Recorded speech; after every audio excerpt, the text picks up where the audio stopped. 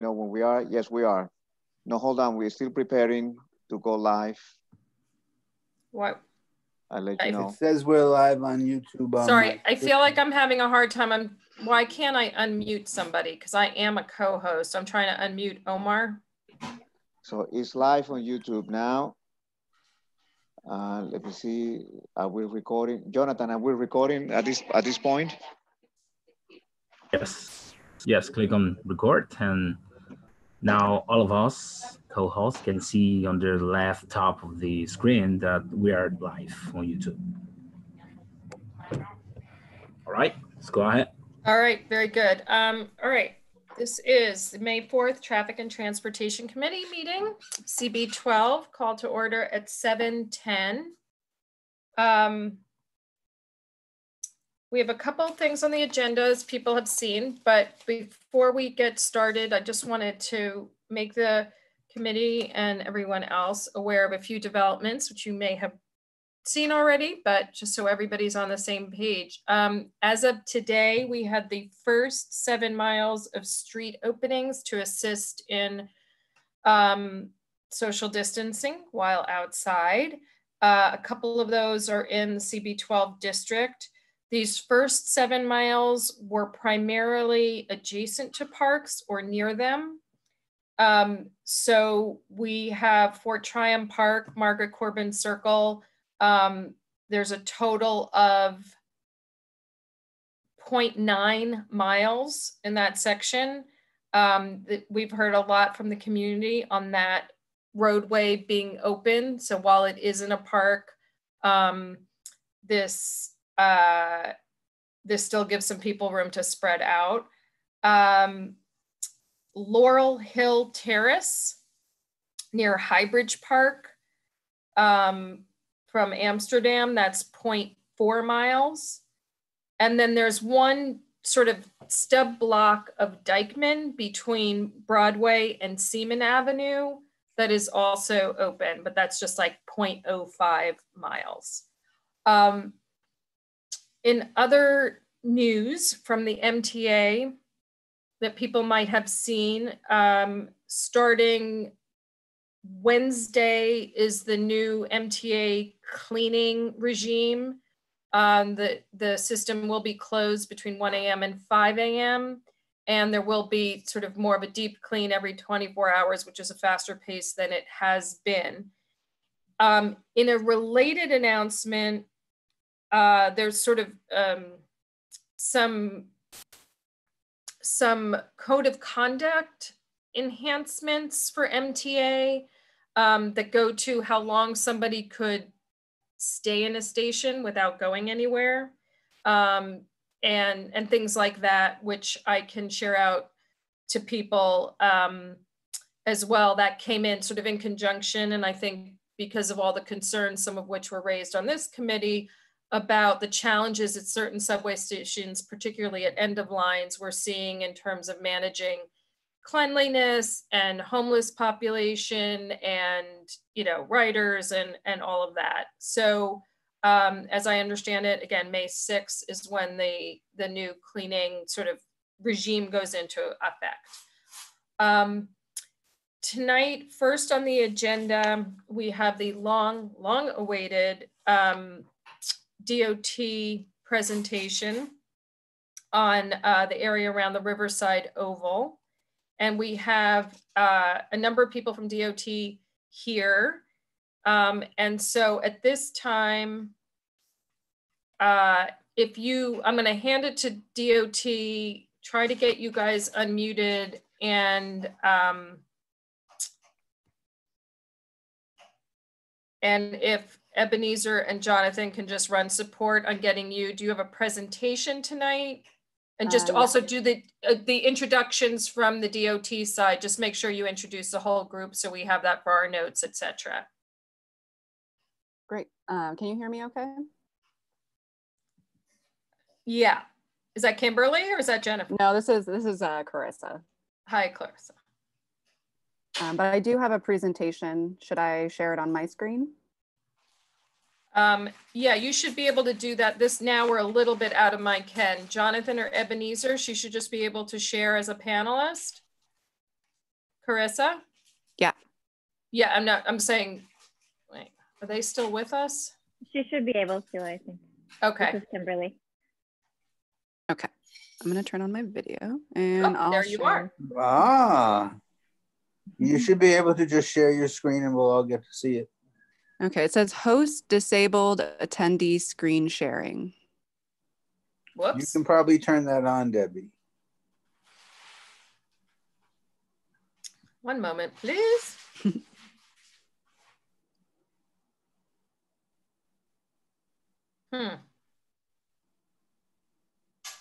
Espérame. Yeah, Jonathan, can you throw me an assist? I cannot get into the Can you do the Who needs to share the screen? Carissa Lidstrand?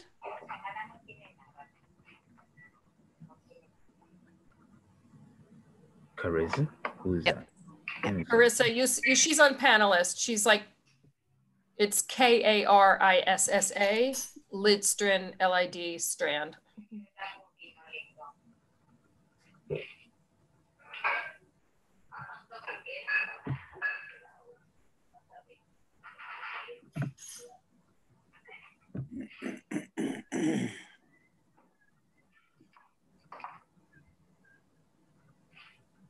Okay.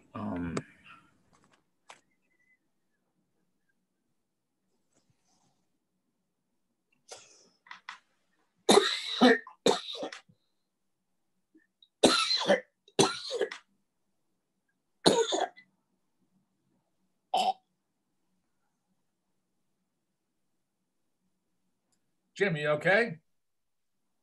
Yeah. Oh, I forgot to mute myself, didn't I? Yeah, sorry about that. No, I'm okay. Did you cough into your elbow? All right, Carissa. I'm the only one here. Please try now to share Okay. the screen. And Jonathan, when we get this set up, if you could just You got jump it, in. Carissa, you got it. Great. Jonathan, if you can just share the YouTube channel information on the Q&A. We have Wendy Olivo from the Assembly Member's Office just asking for that. So it'll be great to put up on the Q&A. Thank you. I will. Okay. So everyone can see my screen okay? Yeah. Yes, Okay. we can see your screen. And Carissa, I'm sorry, one more thing that I just want to say now that we are officially called to order, because I said it before we were called to order. So the way we're going to do this is Carissa is going to, DOT is going to present this item. The TNT committee will have, will then discuss and ask questions, and then I will open it to CB12 members and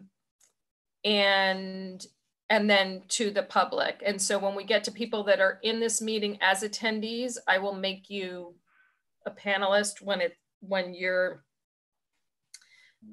it's time for your comments. So just do the hand raise so we can track who wants to speak. All right. All right. And finally, I will stop interrupting you, Carissa, and hand it off to you. All right. So my name is Carissa Lidstrand. I'm part of the pedestrian unit at DOT. I'm here tonight with my colleagues, Dan Wagner, as well as Kimberly Rancourt and Lyle Blackwood from the Manhattan Borough Commissioner's Office.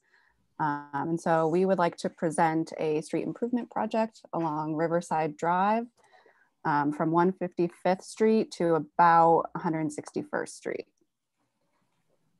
So we're going to start with background and then go into existing conditions and then talk about the proposal. So a little bit about the background.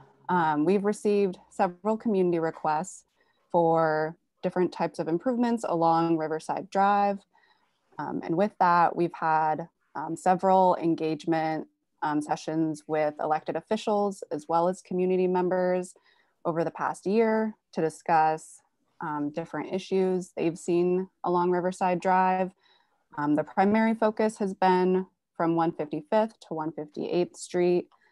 And yeah, so we'll get into some of the existing conditions. Oh, and we also had our street ambassadors do community outreach at this location as well to garner community feedback. So a little bit about the safety data. Thankfully, We have not had any fatalities between 2013 and 2017 for this corridor. I'm not, and sorry so, to interrupt, but I'm not seeing a screen change at all. oh, it's not on the safety data? No, it's still on the title slide on my screen. Oh. Let me. Yeah, me too. You're right, Lyle. Now it's working. Yeah. Okay, so I'll just stay out of full screen mode. Okay. Sorry, Chris, I didn't interrupt you. Is this going to be available after? Yes. Yeah, we'll put it online tomorrow. Okay, so yeah, so we're trying to be proactive here instead of reactive, since there have not been any fatalities between 2013 and 2017. And so we'd like to talk about the existing conditions. So what you're looking at here is an aerial view of the corridor. So on the left side of the screen near the A is Riverside Drive West. And then we have Riverside Drive throughout the middle of the screen and 158th Street. Just kind of orient yourself with what we're looking at here. And so we've kind of broken up this into 4 different sections, A through D. So we'll talk about the existing conditions in each of those sections there. So starting at section A, which is at Riverside Drive and Riverside Drive West, as well as 155th Street. So the first condition is that Riverside Drive is currently 2 lanes in each direction. And when we spoke with community members, there were discussions about how Riverside Drive doesn't feel like a residential street. A lot of people use it as a cut through. And so with 2 lanes in each direction, there's actually low vehicle volumes for it being 2 lanes. And then moving to the west at the intersection of 155th Street, where you see the number 2, this is quite a large intersection, as you can see in the photo on the below left. And this creates turning movements for vehicles. They can turn wherever they want. And as a pedestrian, when you're crossing the intersection here, you can't really gauge where that vehicle might be turning. So the blue line represents kind of a sharp turn of a vehicle that they could do. And then the pedestrian crossing, there's no paint here, so there's no crosswalk denoting that pedestrians can cross here. And it's also a long crossing distance. And then the next section, section B, which is at Riverside Drive and 157th Street. When we spoke with elected officials and some members of the community, there was this desire to have crossings at this intersection of Riverside Drive. We've also observed during site visits that people do cross here. There have also been discussions about the pedestrian ramps on the southeast corner of Riverside Drive and 157th Street. And then moving along to 158th Street. So a typical intersection has 4 legs. This intersection, as you can see, has 6. So it becomes complex in nature because it has 6 legs. One of the things that results from this is long crossing distances. So you can see at the number 2, it's 84 feet to cross to the median and then another 41 feet for a pedestrian. And this also creates a lot of conflicting turns. Vehicles can turn left at multiple points coming from, say, like 158th Street. And so when our ambassadors were out talking to the community, this intersection kept coming up as being kind of terrifying, if you will. We have a quote from someone when they were doing outreach saying, "This intersection is terrifying. The DOT needs to do something about this." And then we also want to talk about Riverside Drive north of 158th Street, where it connects back to Riverside Drive West. So this is section D. So currently, as you can see in the photo number 1, which is a cross section of the street. So we have the buildings on the west side, as well as the sidewalk, and then the parking, and then 2 travel lanes in each direction, and then the retaining wall. So that's currently how the street is. And taking a look at Riverside Drive West, something to note is that there is parking currently along the retaining wall there. So thinking about ways that we can make improvements along this corridor. So some of these include painted spaces. So painted pedestrian spaces or crosswalks. The top middle photo here is a picture at 155th and Broadway. You might recognize this painted pedestrian space. There's also other types of treatments that we can do, such as concrete. If there's no utility issues in the way, our in-house crews can construct pedestrian refuge islands, as you can see on the bottom right. And then also we have a treatment called enhanced crossing. So this is a crossing that does not have a control such as a signal or a stop sign, but it does have a crosswalk as well as pedestrian signage that alerts vehicles that pedestrians will be crossing here. And New York State law is you have to yield to the pedestrian as they're in the crosswalk. So with those tools in mind, we'd like to discuss some proposals that we have for this corridor. So we're keeping with the same theme for the proposal of looking at sections A through D as we did before in the existing conditions. So starting with section A, as we saw, Riverside Drive was 2 lanes in each direction, and it does have low volume, so it doesn't need to have 2 lanes.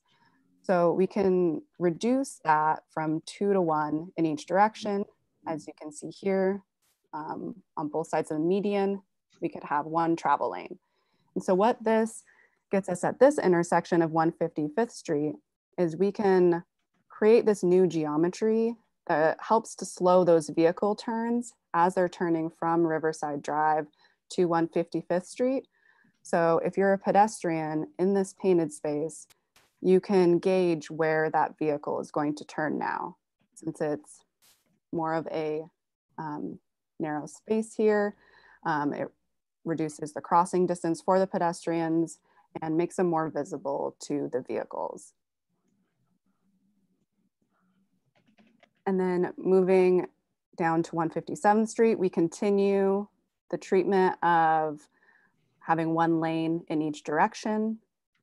But as we observed, as well as people were telling us they would like to see a crossing here, we did an analysis and we can add an enhanced crossing on both sides of 157th Street, as well as putting in concrete medians. So you can see on the west side, a concrete median, as well as on the east side. And so this will make pedestrians more visible to the vehicles traveling on Riverside Drive. It'll help to shorten the crossing distances, and adding the painted pedestrian space as noted in number 3, we can help to adjust the geometry here to clarify vehicle movements. And then we can also install new pedestrian ramps in this area as well. And so just to note, the parking adjustments with all of these geometry changes comes out to a net change of +1 for this section from 155th to 158th Street. So taking a closer look at 158th Street, we continue the median. So currently there's the pedestrian islands. There's one on Riverside Drive, as well as Edward Morgan Place. And so we would like to replace those concrete islands and then We would also like to restrict the right-hand turn from 158th Street to Riverside Drive just for trucks. And then also build out a concrete curb extension on the northern part of the intersection where there's the number 3. This will help to shorten those crossing distances that were so long before because of this large 6-legged intersection. And the way we can do this is by converting Riverside Drive north of 158th Street from 2-way to a 1-way southbound. So we would restrict the northbound movement. And so we could get this concrete island here. And so we'll talk about the conversion in a few slides. But with the restriction, that really helps to clarify the traffic movements at this intersection. So many times when we were talking to members of the community, elected officials, when our street ambassadors were out there, everyone talked about how unsafe they felt at this intersection. And it is a very complex intersection. And so restricting one of the directions of travel can help to eliminate one of those confusing movements. So for example, if you're traveling north on Edward Morgan Place, instead of having 5 different ways that you can travel, there are now 4. And so this really helps pedestrians as well as cyclists at this intersection to gauge where a vehicle might be traveling. And so looking at the conversion a little more, so this is north of 158th to where it connects to Riverside Drive West. So just that segment there. And you can see in the cross sections again, as you saw before, the existing where there's the parking and 2 travel lanes. We would like to propose parking, travel lane, and then another parking lane against the retaining wall. And if you remember along Riverside Drive West, there's currently parking along the retaining wall. So we're continuing that treatment down to 158th Street. And what this gets you is about 150 parking spaces, or about 50 parking spaces along this retaining wall. And so I know the schedule might be something we will talk about more, given that we're currently on a Zoom conference during a pandemic. And so we're trying to prioritize pushing this project along. And so thinking about different ways we can do that, given that we're all working from home and not a lot of construction is currently happening. And so we've split this into 3 different phases. So we're thinking that phase 1 could be the two lanes on Riverside Drive from 155 to 158.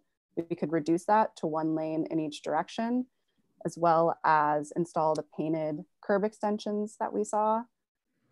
And then phase 2 could be the conversion of Riverside Drive from 158 to Riverside Drive West, adding the 50 parking spaces.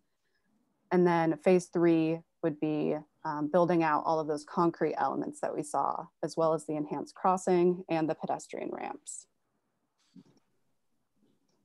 And so this is just a summary for your records after this presentation. And really, there's so many great benefits to this project. By narrowing the lanes on Riverside Drive, could help to make this segment feel more like a residential street. It provides more visibility for pedestrians and shorter crossing distances, and really helps to clarify traffic movements at 158th Street. And so now we'd like to open it up to questions.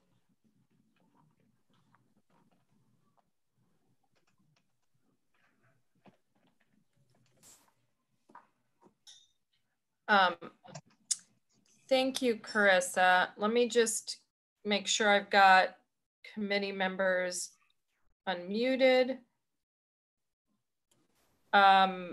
Jonathan, for whatever reason, I can't unmute people. Why as a co-host can I not unmute people? Oh, please. Yes, you can. If for some reason they cannot get on mute, we don't know what is happening on your side. But yes, as a co-host, you can mute or you mute anyone. I'm unmuting, trying to unmute Jim and Gerard, and I'm pressing unmute. Nothing's happening. No, whoever is panelist, you don't have to take care of it. They can do that by themselves. Okay, I can't override. All right. So starting with, well, first, thanks to DOT for this presentation. First, I'm going to open it to the committee members. If you are muted, for example, Jim, let me know.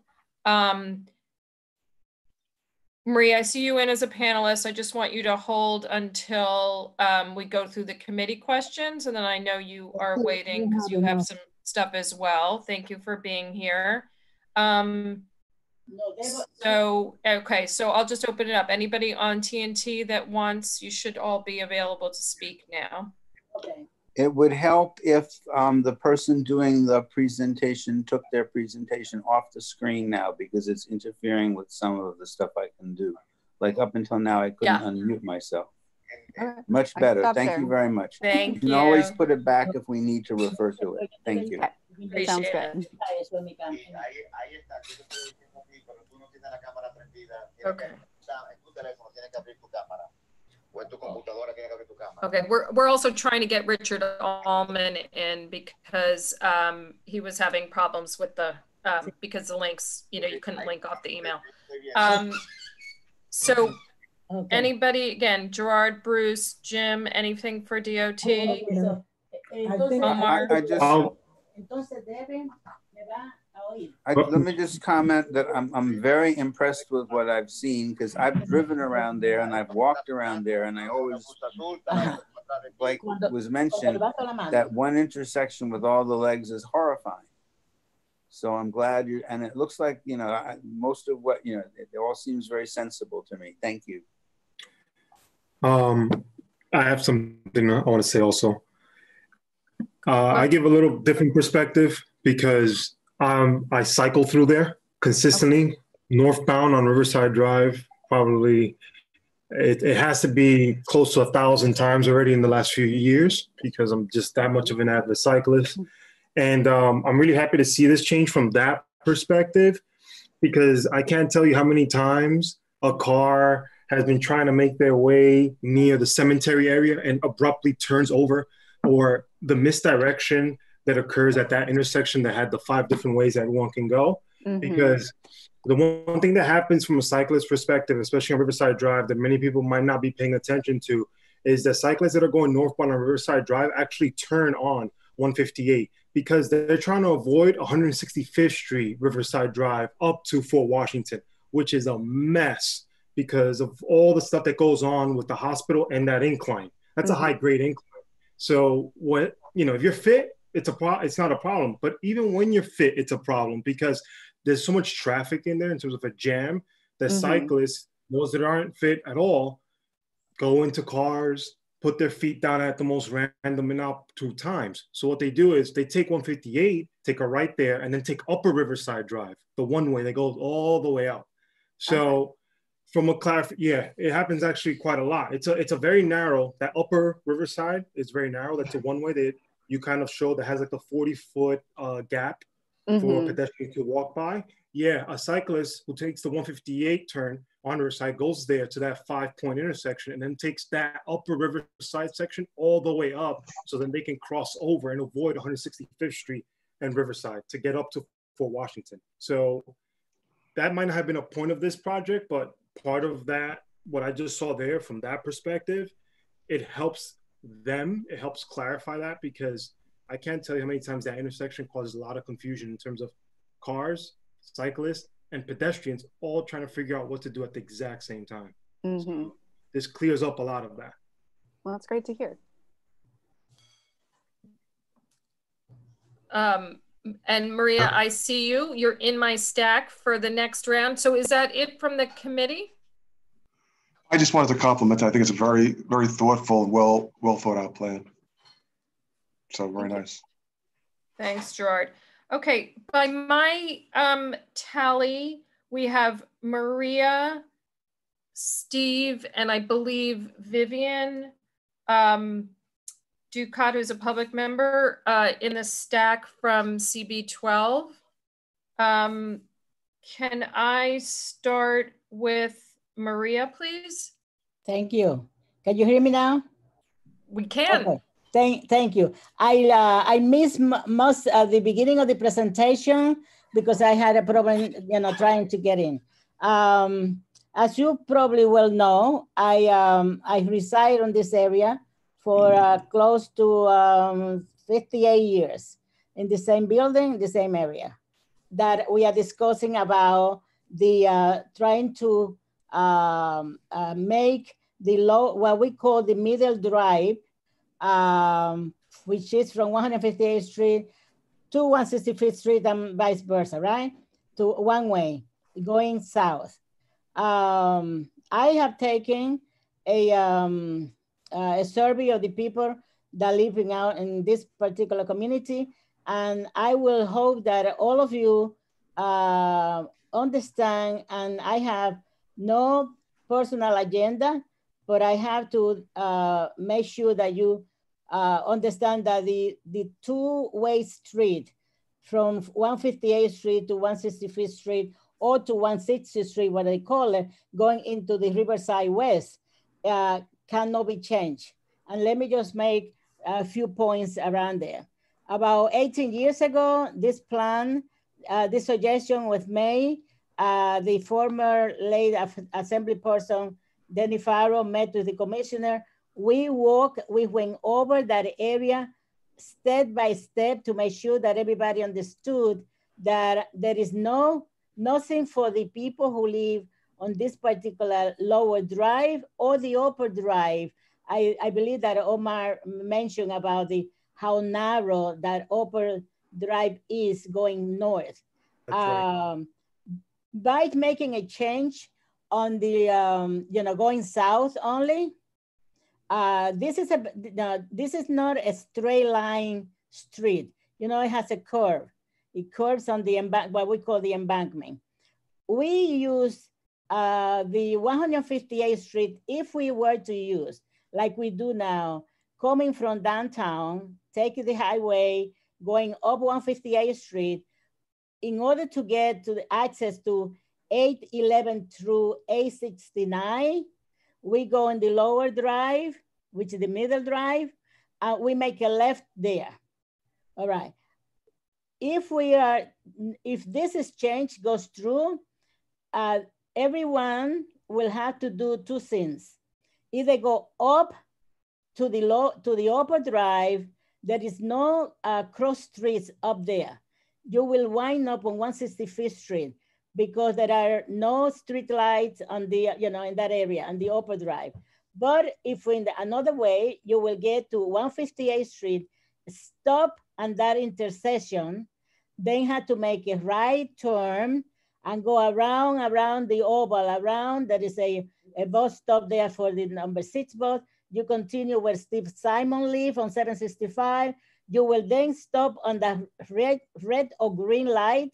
That will add to the trip about like 2 minutes.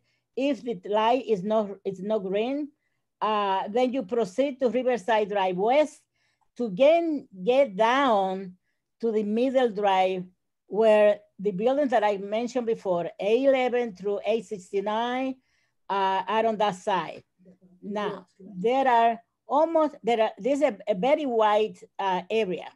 The people, there's a parking in one side of the street, and the other, which is the embankment, have no parking.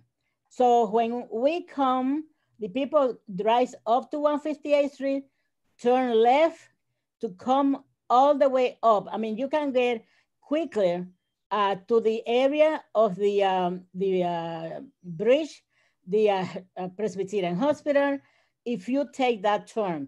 But if you were to do only the upper drive, you will encounter a very narrow street with one-way parking, and people, if you have any type of blockage by someone that is dismounting someone, you will have to wait. You will have to wait, or you will drive on the sidewalk, which is not acceptable.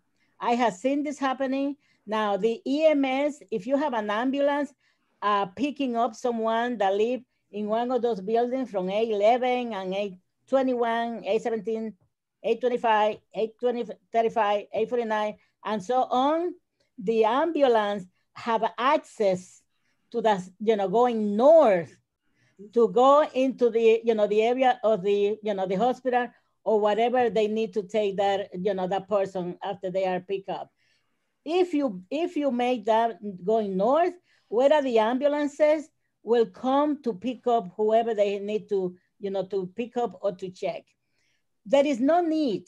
I know that the DOT have a problem with this new long buses, the number 6 going into the Bronx.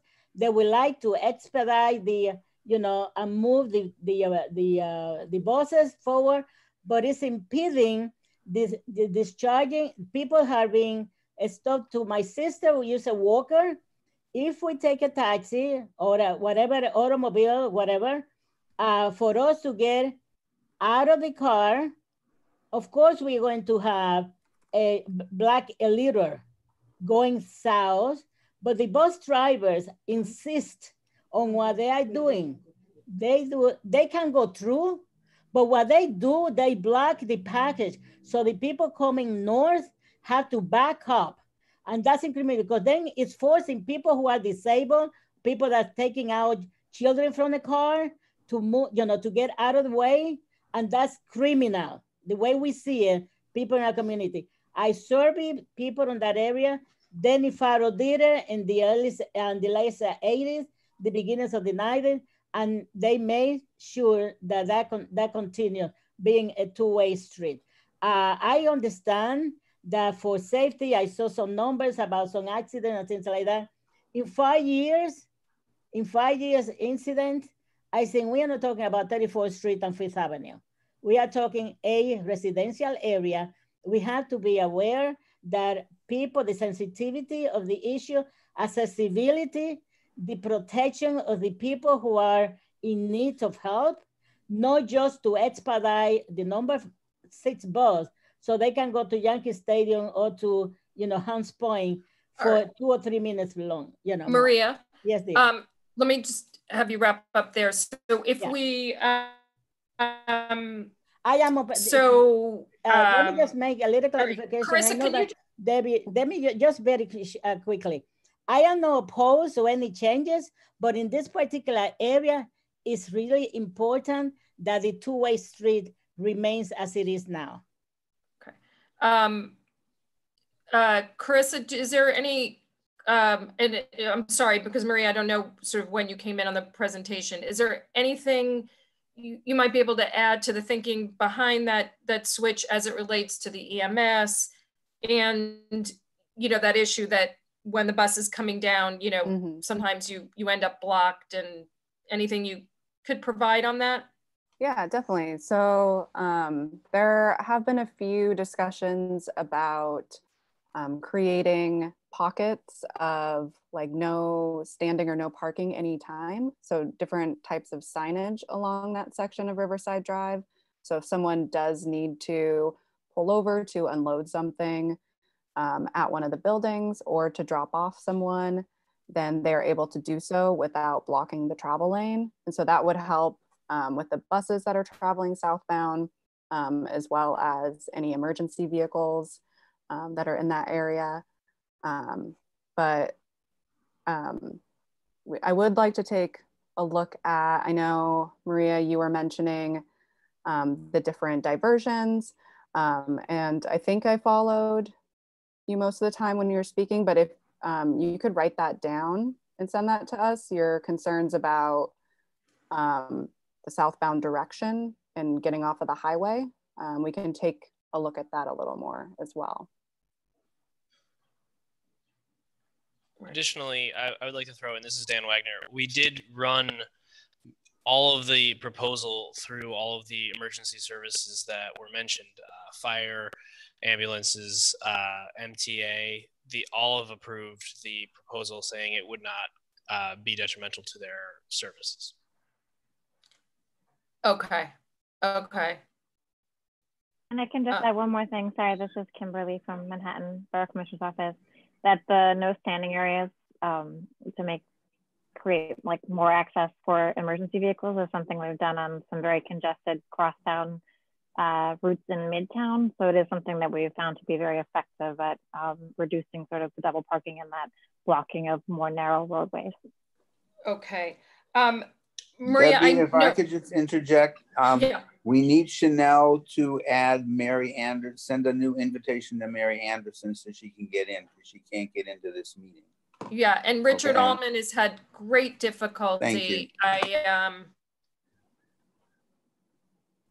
I am, yeah, just give me a minute. Sorry, Ebenezer, this is just a cry for, please, let's start putting it in the email that people need to cut and paste. But then Richard was left without the ability to, like, he couldn't find the password then. And so let me just get this, forward this to Mary. Just give me a sec. I just sent Mary the email. Okay. The invitation. It just occurs to me, if I'm sending Richard and okay, I'm sending Richard and Mary my panelist thing, that's not going to work, right? Ebenezer, is Ebenezer still on? Yes, I still hear. There is a situation with certain links that go out that for whatever reason do not, when you click it doesn't work, but then if you copy and paste to the browser they work.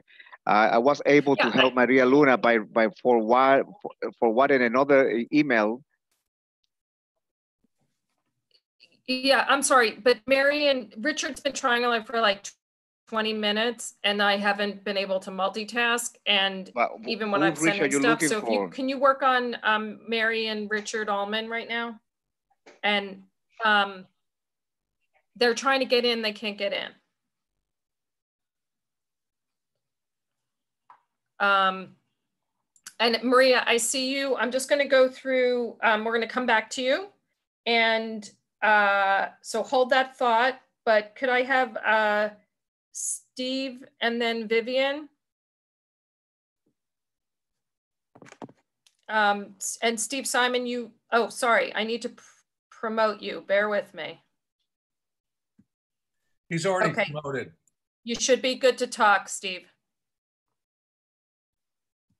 All right, can I talk now? Yeah, you're good. We can hear. Okay, well, in comparison to Maria, I've only lived in the community for 48 years. I'm a co-chair of the Riverside Oval Association, as well as a member of Board 12. I don't want to take a position right now on the block where Maria lives, what we often call the inner drive. In fact, I would also like to see a written copy of her remarks, because they were a little difficult to follow. I mean, I gather what her main points are, but I'd like more time to consider it. With respect to the area between 155 and 158, I see a lot of good stuff there, and you know, the community has been waiting a long time for some of these improvements, or to see some improvements there. And one thing I'd like to ask in response to Omar's comments, we do get a lot of bike traffic along that street, the Riverside Drive. Will if we only have one traffic lane, will that traffic lane be wide enough to accommodate both the bikes and vehicles? So the travel lane will be the standard width, about 11 feet. So a vehicle and cars have enough room, not side by side to travel, but you know, like in the travel lane. Well, I think you have to anticipate that there will be times when they will be side by side. So I mean, to the extent where we might be able to accommodate maybe another foot or two, you might want to consider that. Mm-hmm.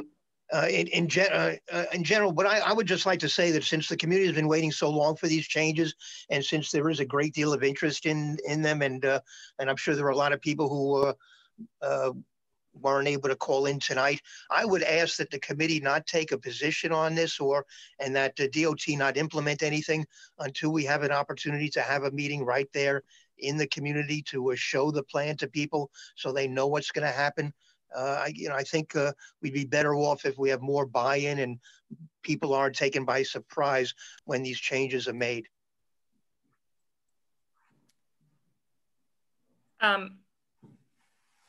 Let's actually, I mean, Steve, this is a presentation that's been postponed sort of more or less since January month to month. And we did have one night where the committee also, well, actually, let me leave it at that for the moment, but let's come back to that point. Because Vivian Ducott is, Vivian, you should be able to speak, and you are from the area, and I know have been very involved. Yeah, so you can go Steve's ahead. co-chair on Riverside Oval. I've only lived here for 16 years, so that's sort of nothing. I'm a newbie. But the first meeting we had with the intrepid people from DOT was in the snow in November of 2018, when we thought that that was novel. We hadn't had the novel coronavirus. And we've actually been working on this issue for that long.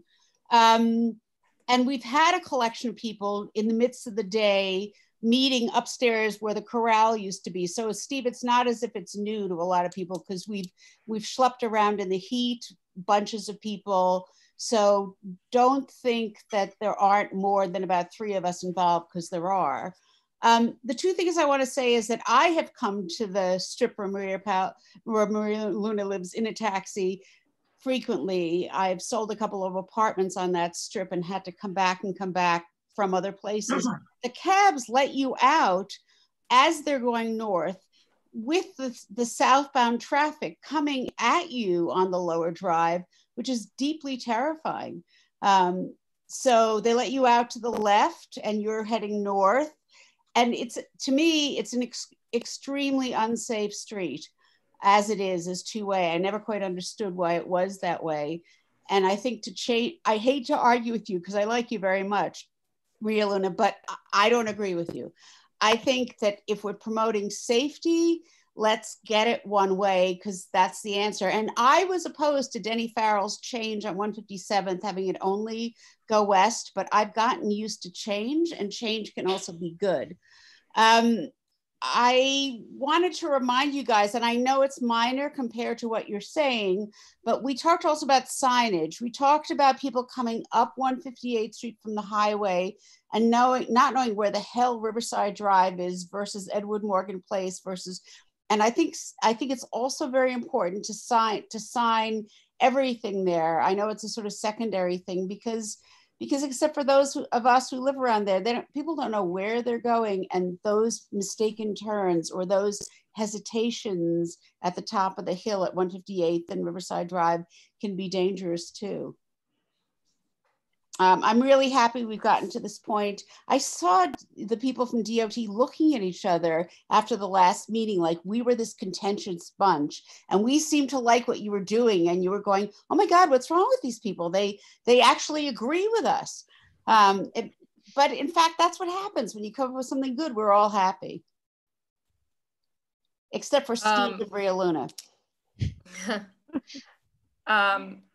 All right, so I have Daniel, I believe, on the attendee that's waiting, but with his hand up, but Jim, what does that mean?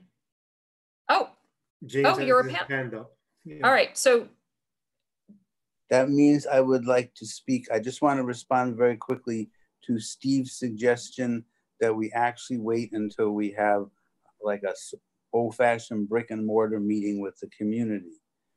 That may not happen for far, far longer than we would hope. So that may not be a valid criterion from my point of view. Thank you.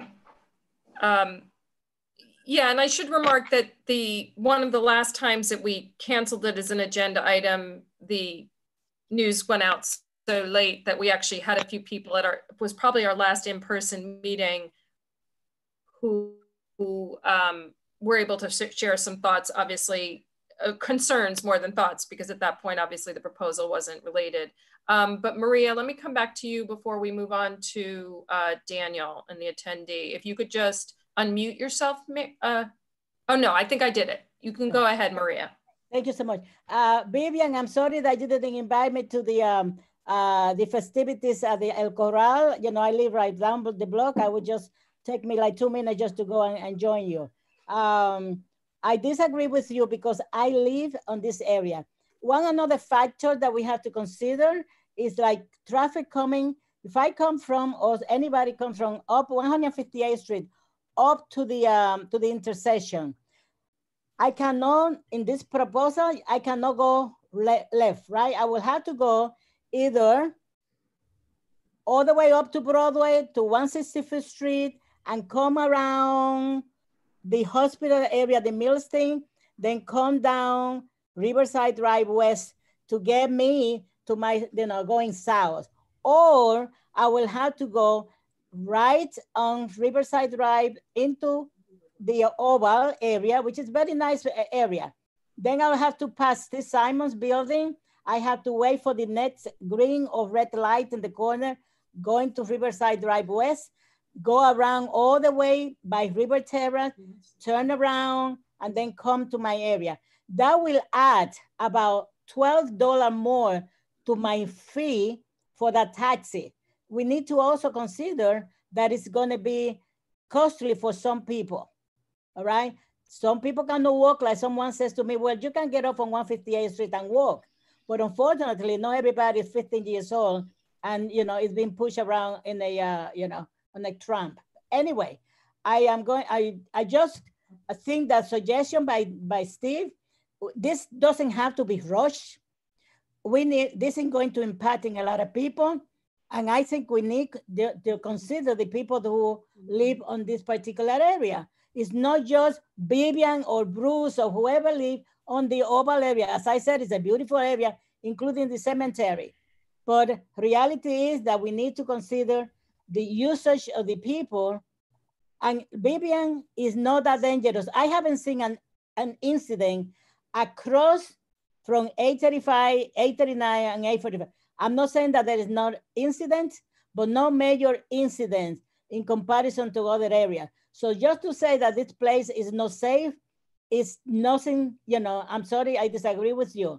This place is safe, including when you are getting off a taxi or a vehicle and the other side of the street, people can cross to their building without danger, okay? Now, my problem is when the buses try to get to the red light on the corner 158, they would like to get everybody out of the way, including people with, with walker or people who are 85 or 90 years old, and the people with children. So just I want you to consider again to delay any proposal, any changes on this, proposal by making this one-way street, because people who live on this particular area are not linked to Zoom. They don't have right now information about this plan.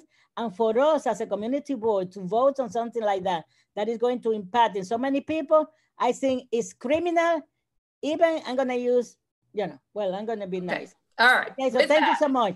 I hope that community listen to us, and and they will see the light.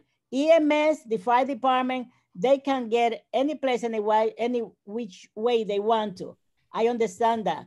But the people in our area and the lower drive also have a voice on this. Thank you so much. All right, thank you, Maria.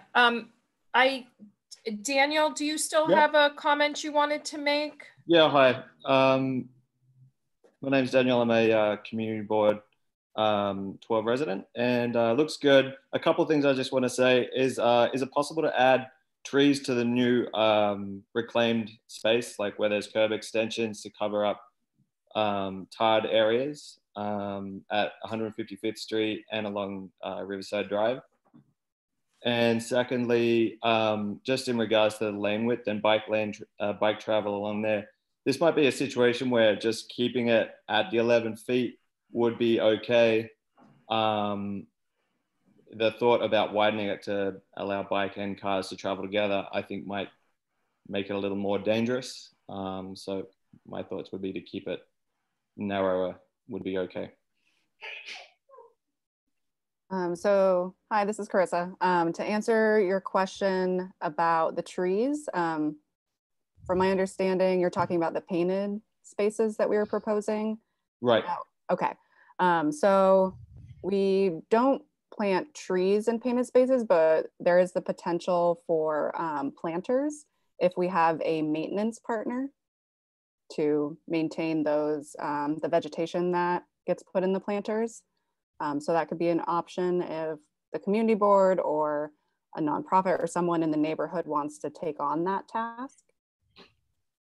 So trees that get put in by new curb extensions and whatnot, that's not DOT? Well, so the ones that you're specifically referencing are the painted spaces. So they're just like painted materials on the ground with the plastic like delineators for the space. Like there's the painted space at 155 in Broadway. So it's kind of like that type of space. Yep, I understand. There's a large area there at 155th Street, and in the spirit of shading the community and hard surfaces, if that, I mean, yeah, I think. Carissa, is there an opportunity for that in the concrete median, or is that to be determined based on feasibility? Or yeah, the concrete median's around 157th. Yeah. So it depends on parks availability of planting trees. So we do have that in the proposal currently to add trees to the medians, but we're still in discussion about that. Okay. So if possible, we will do it in that location, but it still needs to be determined. Yeah. Thank you. Thank you, Daniel. All right, Steve, is that you having your hand up for another round of question? Yeah, quickly. Okay, can you hear me? Yes.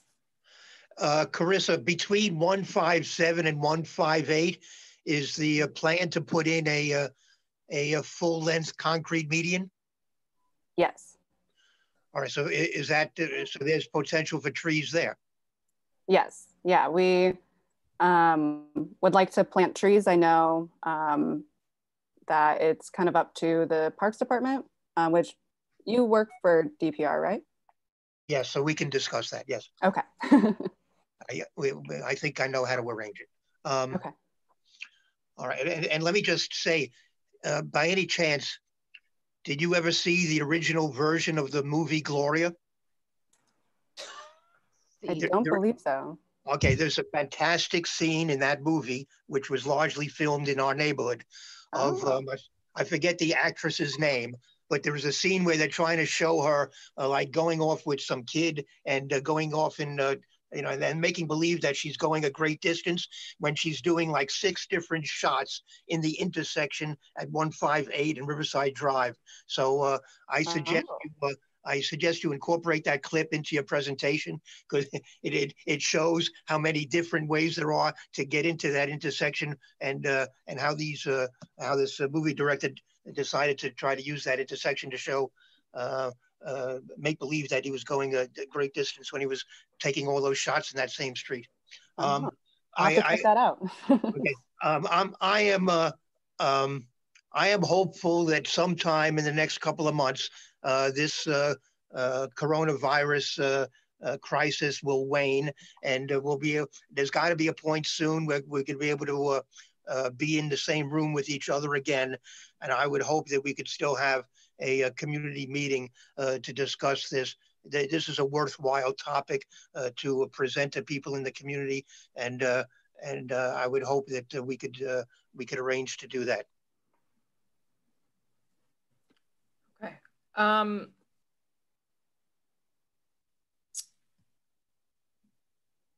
I'm just doing one more scan. Okay, so we have Richard Allman as me, who has appeared, but unfortunately was not able to get in during this presentation. Richard, we're just concluding the Riverside Drive between 155 and 160 presentation. I guess my question to the committee is that, you know, this is an item that is a reso item. My intention was that we vote on this, but I guess I'd like to hear from the committee because, and I'll say that, and what's driving that is, you know, we heard from a lot of people over a lot of months, and the fact that we kept having to move the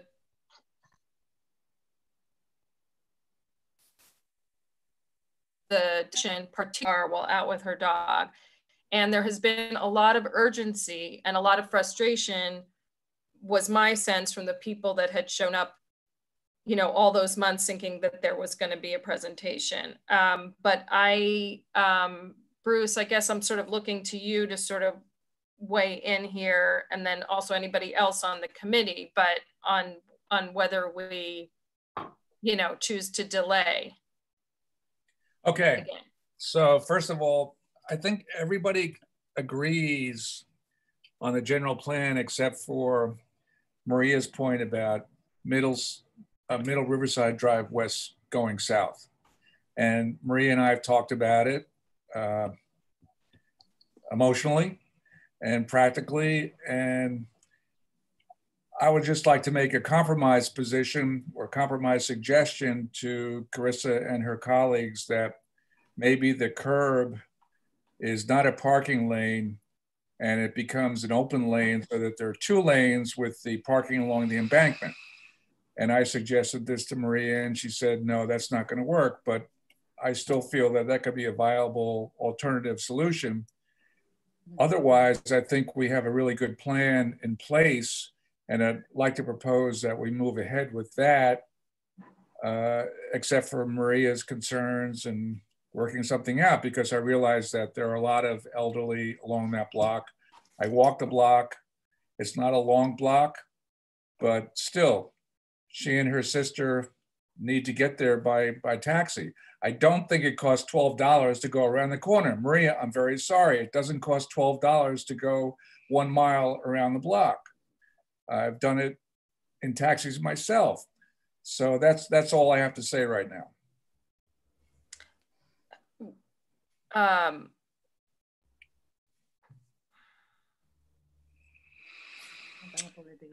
don't know what else to say.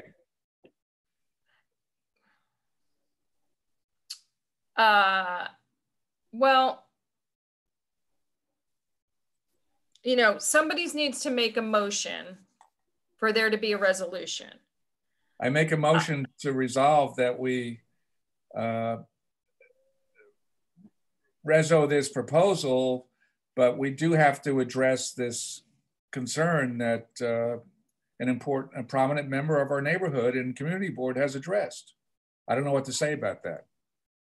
Well, if I could comment on that, you know, the community has thousands of people in it, although we do have very prominent residents who advise us and who we take very seriously. One thing we could do is approve the whole thing except for the piece that Maria objects to. And you know, that would be in the resolution. That piece wouldn't be in. And then since this is essentially all, I believe the section that we're talking about that's in, you know, under contention, in contention, is all being done with paint.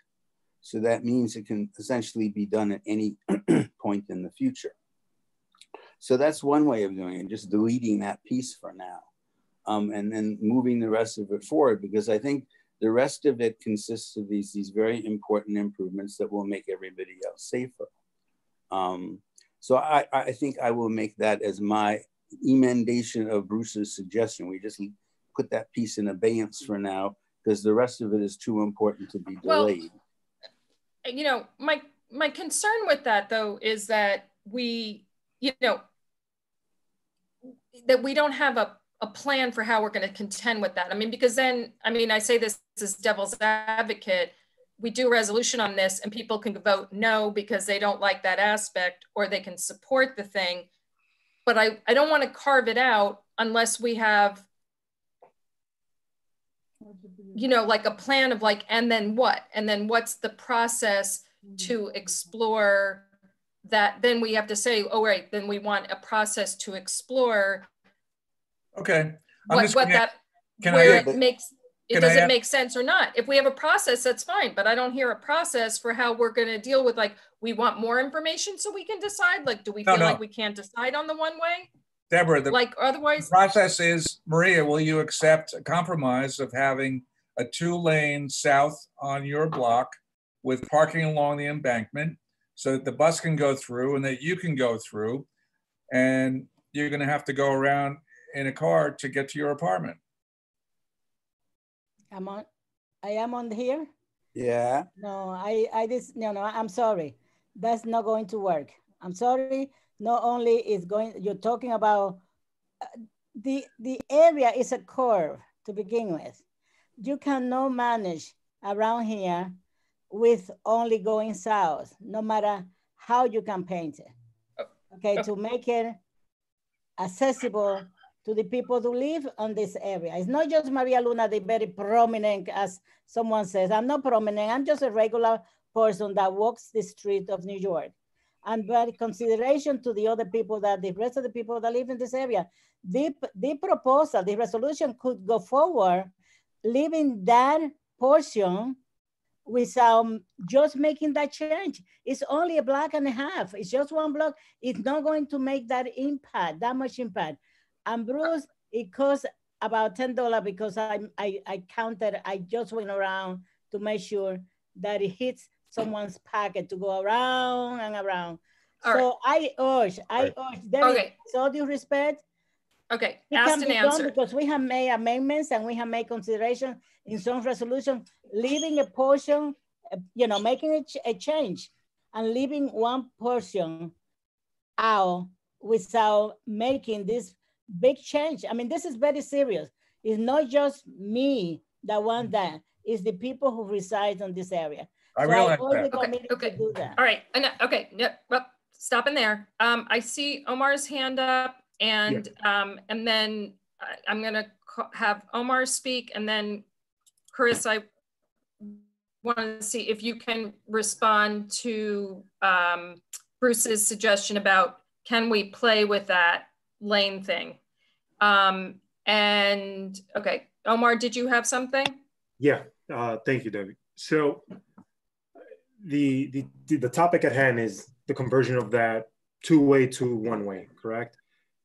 Part of what I saw in the presentation was that a big portion of the safety feature and the traffic control feature of that intersection is that specific conversion. So my question is, if you make that a 2-way, then do we have to relook at the study, or do we go back to how things were? Because a big part of that change there is that conversion. That conversion goes back to how it was before, how it is today.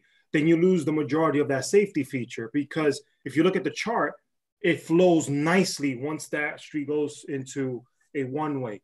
And I'm not arguing for or against it. What I'm saying is that the primary feature of this project is that conversion, really, if you think about it. Yeah, we're doing converting double and single off Riverside to 158, but the big safety feature is the conversion of the street we're talking about. Because you take that out, you kind of take out what all that project is really working on. So that I'm just saying, what is the impact to that study? Is it staying the same? Literally, we stay the same as we are today. It doesn't resolve anything besides the fact that you do some extensions away from that area. So that's my question to DOT. Converting that to or remaining as a two-way street means that you don't gain the safety features that your project is really banking on, so to say. All right, Carissa, do you want to just respond to just sort of Omar Singh and the sort of, is there room for compromise here? Sure. To Omar's point, yes, you are correct. The conversion does get us the larger concrete curb extension that you saw on the north side of the intersection, which helped to increase pedestrian visibility, reduce crossing distance, and then it also took away one of the confusing and conflicting turns at that intersection. As we had discussed, it's a very large, complex intersection with a lot of different turns. And so restricting the northbound movement removes one of those turns for vehicles. So yeah, you end up losing some of those safety features of that intersection. And so thinking about the compromises that Bruce was mentioning, so my understanding, Bruce, is that where there's currently the parking on the west side, that would be the southbound lane.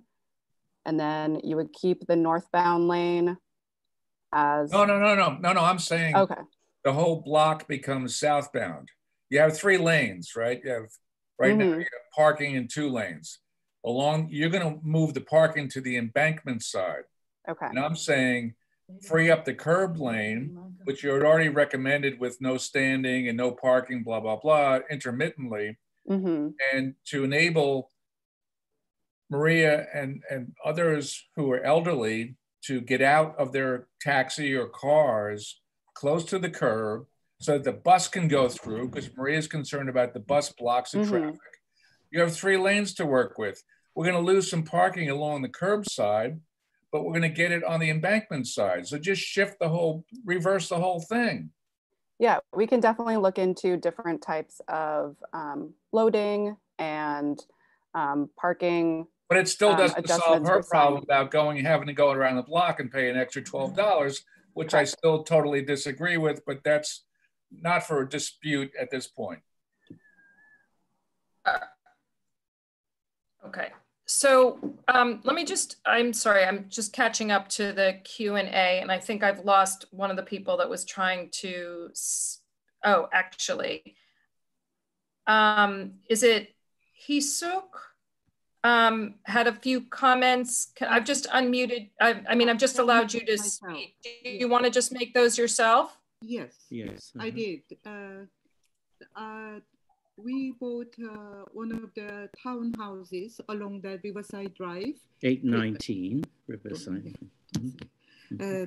Anyway, we noticed that corner is really dangerous.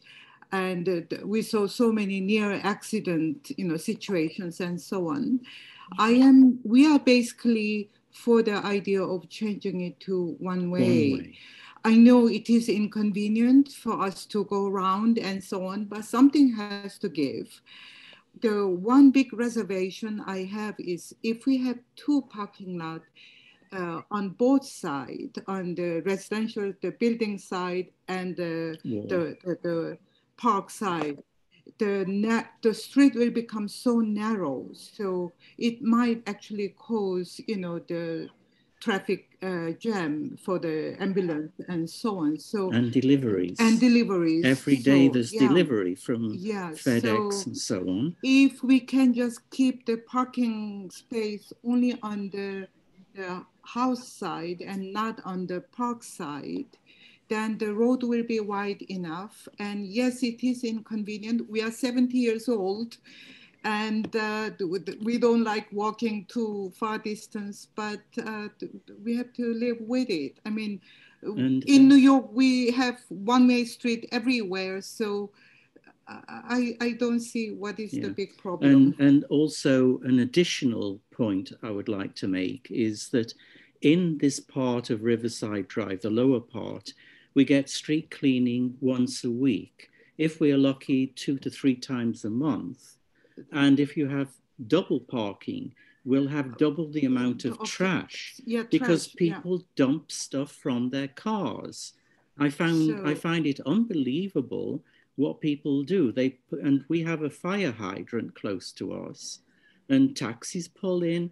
They literally dump their garbage and drive off, and we see it on the CCTV.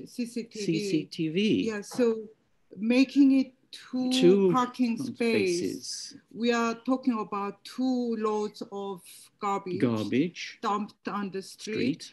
And the street becoming narrow.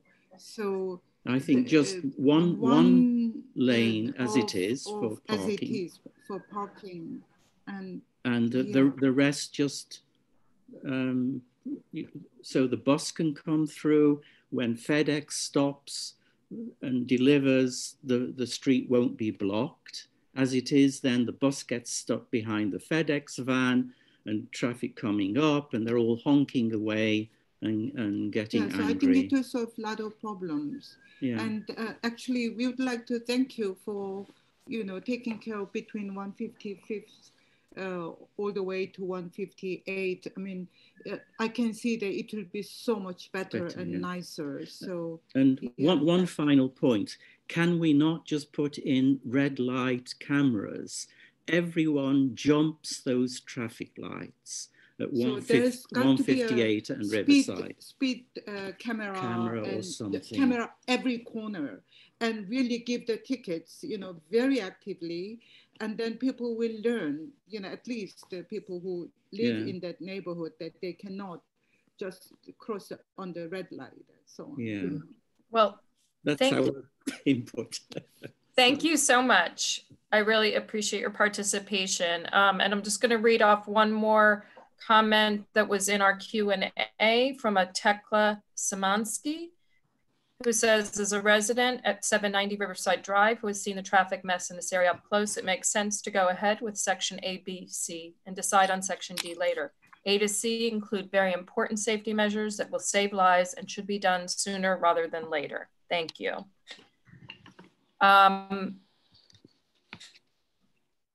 So I'd like to make a motion that we do what Tekla just said.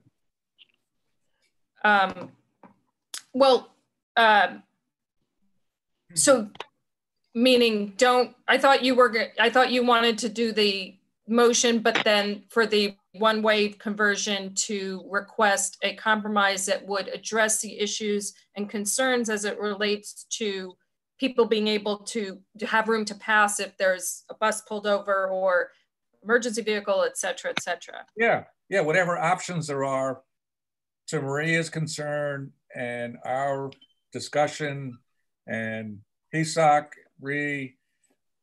let's just resolve that the majority of this proposal is great. Yes. And we're gonna work out the last part of it, which is Middle Riverside Drive South. Right. If I could, which is again consistent with what Bruce was saying, but I think, the only difference is the formality that I'm suggesting. And I want to mention something, in response to what Debbie said.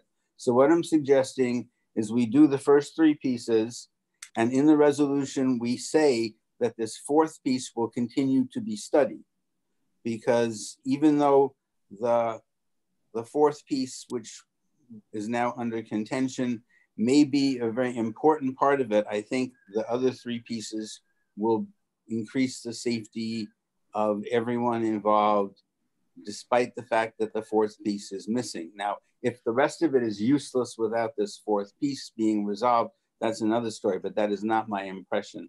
And, as I think it was President Obama, remember him, who said, don't let, perfection stop you from doing what is possible. So right now, this committee, I think, totally agrees with 3 of the 4 pieces. And unless there's no point in doing them without the 4th one, we should get those first 3 done. Thank you. I mean, I guess I would modify, because I still feel like I don't want the resolution to study this some more. I think we should say, because one, it's okay for us to allow an up or down. If people don't like it going to 2-way at all, going one way at all, then they need to vote no. But I think to say we have concerns about the ability for passing and flow of vehicles in the one way and request that, you know, the design be amended to reflect those concerns, that's a different thing than saying we're not commenting on it at all. And I guess my preference is for a resolution that says we have concerns about people's ability to pass, and then hope that that can, and a request that that be modified, but supports it going to one way. And then that allows, again, people to go up or down on that aspect, but also to reflect our concerns about ability for traffic to flow when a bus or an emergency vehicle is pulled over, et cetera. I mean, am I wrong about that? Because what I don't want is a resolution that says we're not going to say anything at all, and then that's going to somewhere in the future. Because then that leaves us. I think Jim said it right. We're going to resolve to the A, B, C, whatever it is, D, and then leave E to further details. Right. The one piece is in contention that we will ask DOT to study further. Again, well, first we need an answer from our good friend Carissa. Did I get it right? You know, I believe that the rest of the plan does work, although less ideally without this piece that is in contention. Is that correct? Yes. Okay. Yes, we could move forward with the other pieces. And all in all, we would be better off than you know. And the other thing I want to point out to Debbie is this whole discussion can recur when the board discusses whatever resolution we come up with, and we'll be in the same pickle. So I think, you know, and I think that now Bruce and I see eye to eye on this compromise or whatever. You know, we do the pieces we can do that are not in contention, and the other one we will continue to work on. And you know, maybe there will be a great brainstorm from on high, along with the vaccine, of course. I just wanted to add from DOT, if I'm allowed to jump in for a second, that I think you're right in pointing out that the benefits at 158th are not as great if we don't include this piece, but also that I think whether it gets included with concerns about making accommodations for the bus and for other drop-offs, or whether it's a piece that we continue to work on, I think we can make it work either way because we're committed to finding a solution there. That makes sense. Who was that? Hesuck? Kimberly. No, sorry, Kimberly from DOT. Oh, Kimberly. Thank you, Kimberly. Yeah, you're welcome. No, the point is just that I think it won't drop off if it's not included in this resolution, because I think we're committed to continuing to work with the residents and with the community to achieve the best safety benefits we can, but also if, you know, either way. I have to say on behalf of our community and a bunch of people who are somewhere on this call, and Vivian and others, you guys have done a tremendous job and put a lot of brain power into it. So we have to respect your conclusions and listen to the reaction of the community. So that's what we're doing. And okay, I propose that Jim's proposal be a motion. I second it. That doesn't make. Why don't you second what I claim is a motion? I second and third it, Jim. We don't do thirds. I know. Okay, I'm gonna roll call this, starting with the committee in the order I've got you on my screen. So forgive me for not alphabetical. Bruce. Yes. Jim. Yes. Omar. Yep. Gerard. Yes. Richard Allman. If you could he's muted. Richard, can we try again? Pass. Come back to me, please. Okay, I'm voting in favor. Did we ever get Mary? Who? Did we get? She hasn't been able to get in despite all the help she's gotten from Chanel. Okay. So this is a real problem because she would like to, you know, be involved. Yeah. And obviously she should get credit for being at the meeting because she tried so valiantly to join us. Can we call her? It was difficult tonight. It was very difficult. It was very difficult.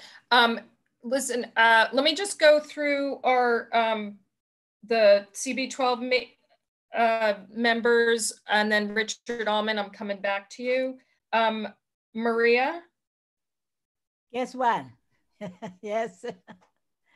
Oh. Yes. Thank you, Okay, Jim great. and Bruce. Thank you, Steve Maria. Simon? I would vote yes on this resolution in the hope that there will be time prior to the implementation when we will be able to further inform the community. Vivian? I'm not sure I'm allowed to vote, and Jim could tell you. Oh, that's right. I'm sorry. I can vote on land use, but I can't vote here. Jim. Oh, that's right. I should know better, but thank you. That is correct. As a member of the public. Curtis, I unmuted you in case you want to vote. Oh, wait. Curtis. He's muted still. All right. Vivian can vote when we ask for the public to vote. Yeah. And Richard Allman, are you ready to weigh in? Yes. All right. I got a thumbs up. Awesome. For my doppelganger, I'm not sure. What I'm going to ask of all of you in the attendee area is I want you to, you don't have to vote, but if you want to vote and you're in favor, just put that hand up. I'm sorry, I'm just catching up. I was on mute. Is there a question for me? Did you want to vote on this as a community board member? I missed the vote. What was the vote so far? So far, everybody has voted in favor. Okay. I will vote. I heard your concerns, Maria. Were they all addressed? Maria voted in favor. Okay. All right. I will vote in favor as well. Thank you. When does the plan go? When does it start? We are still trying to figure out a start date. All right. And then Kiana, did you have a comment? Could you let her finish that sentence? Just that with the pandemic, things have been shifted a little bit. So we're still trying to figure out when implementation can happen, but we would like to start with phase 1 sometime this year. Okay. But probably not before the summer? Probably not. Okay. Hello? Yeah, Kiana? Hi, hi everybody. Sorry, I was on here early and then I had to jump out because I had another meeting. I just wanted to, I don't know if you guys already spoke about the open spaces, the open streets. We did. Let me just get through this vote, and that'd be great if you could cover that right before we go to the next item. We're almost there. Again, anybody on the attendee that sort of wants to say they support it, now's the time to put up your hand. All right. I'm just going to say one thing. Thank you, Lyle. You did a great job in spearheading this effort over the past, it's almost a year now. Are you still there? A year and a half. He is, yeah. Okay. Debbie, can you read out the total numbers for committee members that said yes and other board members that said yes? Oh, I was hoping you had the. I was relying. So everybody, all committee members that are present voted in favor. And then from CB12, we had Maria and Steve Simon. and Curtis. And I'm gonna have to not go have the public. It's just too hard with this hand raising on the Zoom thing. So let me just see if I've got, let me just check the Q&A, or Omar, if you can take a look at the Q&A and see if anybody, Vivian's hand is up. Yeah, Tekla's hand is up. Vivian has hand up. Hi, Deborah, this is Dan Wagner. Can I ask one quick question? The vote, can you repeat what the vote was for exactly? So, well, the vote is for a resolution in favor of in support of the proposal with a carve out on the two-way to one-way thing for a little further process. Understood. Thank you. Is that a fair? Yeah. All right. So thank you. To all involved, it was great to finally get this presentation, and we are eager to see things get safer over there as quickly as it can be, because a lot of people have, as you know from your ambassadors and as we have heard at this committee, have felt in peril. So thank you for that. Lyle, if you can hang in with us, that would be great. Do we have people here from WIN on the BSA? Okay. Curtis, if you can hear me, can you mute yourself? Or someone mute Curtis? Yeah.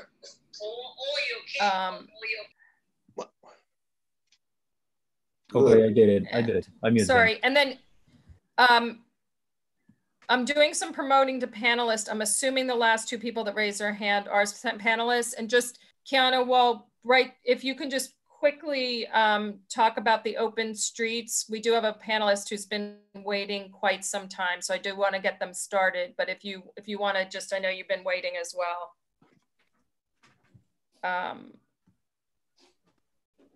Right. And then, yeah, I promoted you, so you should be able to talk. You just have to unmute yourself.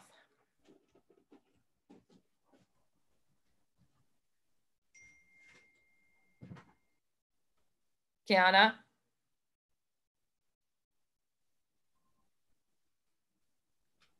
Okay. All right, so we'll have to come back to that. So is it Ianati and Amber Kartalian who are here from the WIN group? Yeah, and I believe you have Kevin Williams as well. Kevin.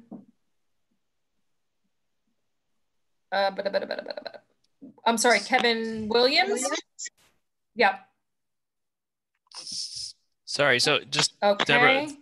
Deborah, are we done with the Riverside Drive conversation? We are done with the Riverside Drive. Many thanks. We're gonna say goodbye. Thank you very much. All right, thanks. Bye, Carissa. Bye, Dan.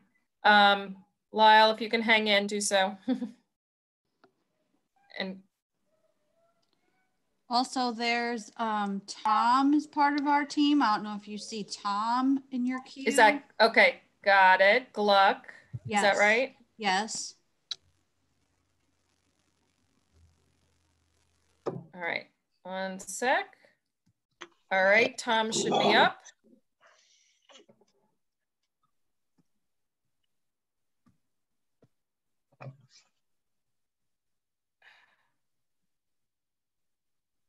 All right.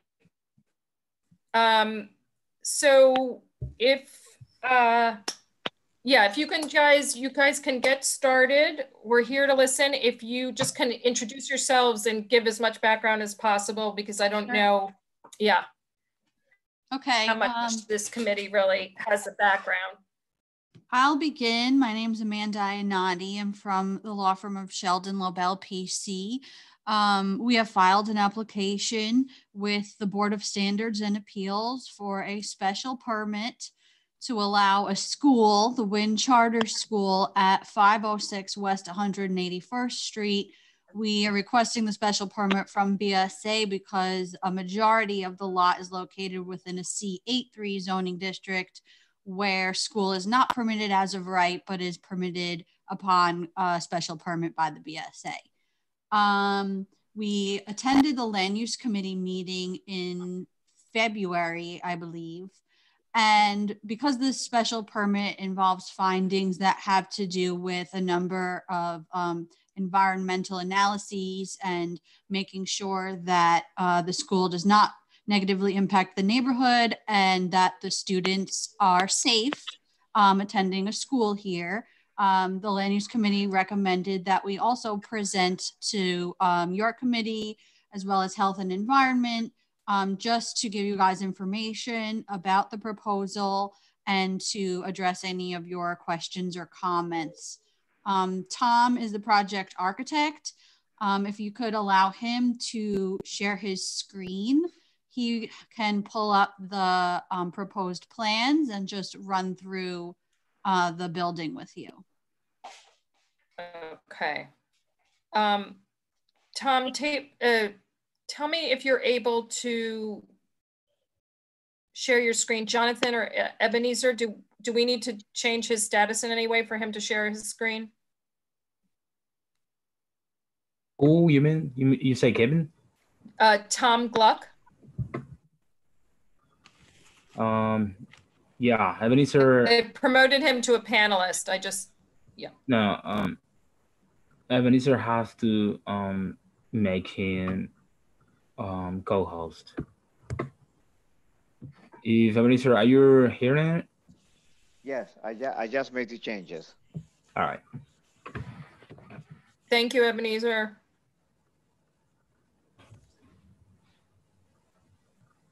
Okay, and then Tom, when you will just need to do one more unmute on yourself. Can you hear me now? Yep. Okay, and let me share my screen.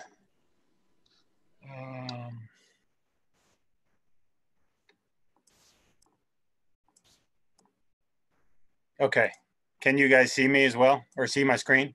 Yep. Yeah. Okay. So the project is at 506 West 181st Street. Let's see, let me just back up a little bit. So that's between, it's right on 181st Street, just west of Amsterdam, between Audubon and Amsterdam. It's an existing 4-story parking garage right now. The school has acquired it and we're in the process of requesting a special use permit for its occupancy. And it's a K-5 school focused with a real emphasis on music as a way of engaging, educating kids. And all the kids are the priority is given to the local, within the local district. So it's not the kids are all coming from here, or I'll let Charlie talk about it. He's but just in terms of what you can see in the zoning diagram, the existing building is this hatched area here. That's the existing shape. It's a 4-story parking garage. There'll be a small addition on top to enclose one more bit of floor for 2 more sets of classrooms, and then a gym on the roof. I think for the purpose of this may be the slide I leave up. And I'm going to let others on the team just talk about the traffic and transportation, but just really quickly, as I said, the music and performance is really kind of the heart of the mission and program. And so that's really the distinguishing feature of the building, is that there will be a 400-seat auditorium on the first floor for performances. The rest of the building is fairly straightforward. It has classrooms front and back. And then a setback in the rear is required by zoning, and then a gymnasium up on the roof. And I think I'll just quickly go to this section. The existing elevation is it's almost completely intact. There's a setback. So what happens up above the existing profile, if anyone knows the building, is set back. So it'll really become something that's hardly even seen from the street. And here you can kind of see on the main floor, the theater really taking the bulk of that first floor area. I think that's probably, unless there's more detail on the architectural configuration of the interior, I probably will turn it over. Right, okay. Yeah, obviously for this committee, this is helpful background, but we'll be focused on the traffic aspects. I mean, they're in the streets traffic. Yep. So does someone else from our team want to take over with Amber or Kevin? I'm here. This is Amber. Sorry. Yeah, Amber, go ahead. Kevin, kind of team with me. I have my 4-year-old here in the background, so I apologize. So we, as Amanda said, as part of the traffic analysis, we're looking at 2 things. It's reviewed by 2 different departments, the Department of Transportation, one being Traffic Engineering and Planning, and the other being the DOT School Safety Division. So the analysis, Kevin, can you kind of give a brief introduction why? Yeah, I got it. I got you. So the school is 344 students at full build out. And what we do when we analyze that, just to get right to the point in traffic, is we start with what's called a level 1 analysis. And a level 1 analysis is a trip generation, meaning how many students and pedestrians and staff are generated, and then by what mode do they arrive. And when we analyze this using Department of Transportation factors, using specific programmatic elements of the existing Wynn School, that's about a 3/4 of a mile to the north of this location. And then we also look at the arrival characteristics, the Department of Education characteristics associated with current student body that would transfer here. We developed this model that shows how many people would walk, how many people would take public transportation, how many people would take yellow bus, and how many people would get dropped off by parents.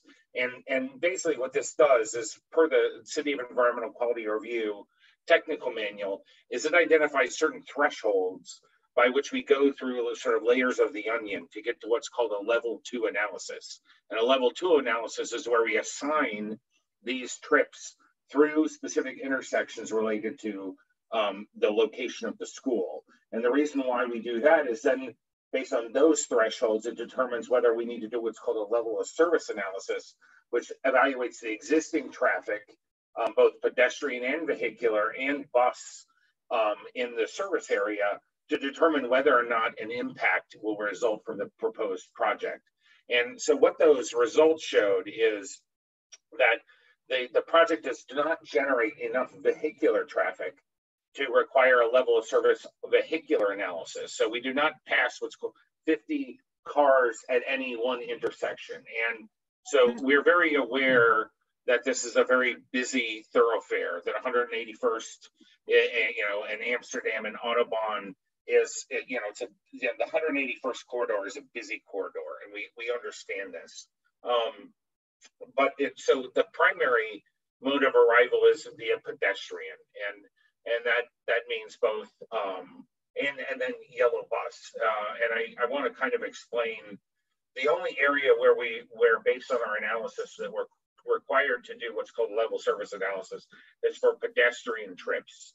And what triggers a detailed level analysis for pedestrian trips is 200 pedestrian trips through any particular intersection. And just so you know what those include, based on DOT criteria, every K through 5 student is required to have a caregiver assigned to each student. So the fact is that for every student, you have a companion caregiver with them at the same time. So that, not in all instances, that may not actually be the case, but it's generally the case. And that's how we evaluate traffic. So it's on a very conservative basis. And so where we're at right now with the study is that we've evaluated both high crash and accident intersections. We've evaluated this trip generation. We've looked at the assignment of trips, pedestrian, bus, MTA transit, and yellow school bus. And we developed a protocol to sort of safely arrive and depart students from the location.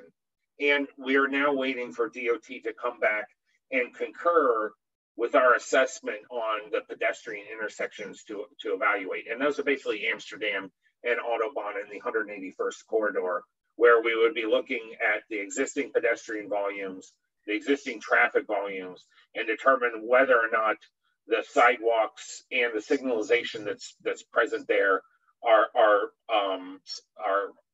enough to accommodate the volumes proposed by the school. And so that's kind of generally what we've done so far to date. And in terms of the proposed drop-off locations, this is one of the things that I think that the board might be interested in. So because Autobahn is a less trafficked intersection, and that there's a dedicated bus lane on 181st Street running in front of the proposed school location, we have alternatively provided two optional locations. One is a bus lane on Autobahn before the right turn. And the benefit of this is it keeps, and there's only a handful of buses, by the way, that are proposed. It's not like there's 5 or 6. We're talking 2 or 3 buses to accommodate the school population that will be arriving by yellow bus.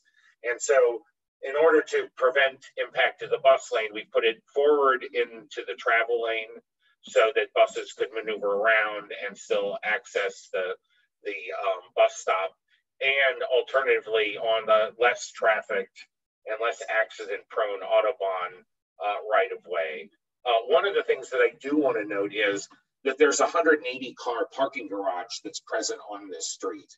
And one of the questions that the board presented us to at the land use subcommittee was, well, can the neighborhood support the loss of this parking garage? And so there's 3 parking garages proximate within, a 2 to 5 minute walk from this location where there's excess capacity. And one of the reasons why the current owner of this site is looking to, have the building, retrofitted and rehab to a school is because the parking garage as it stands is only approximately 50% capacity. But when you think about that reduction in vehicular movements into the garage, which is 75 cars approximately during the peak hour versus what is less than 50 cars along the 181st Street frontage, we're actually, by removing the parking garage, we're actually removing we're reducing vehicular traffic that would actually be entering into the garage.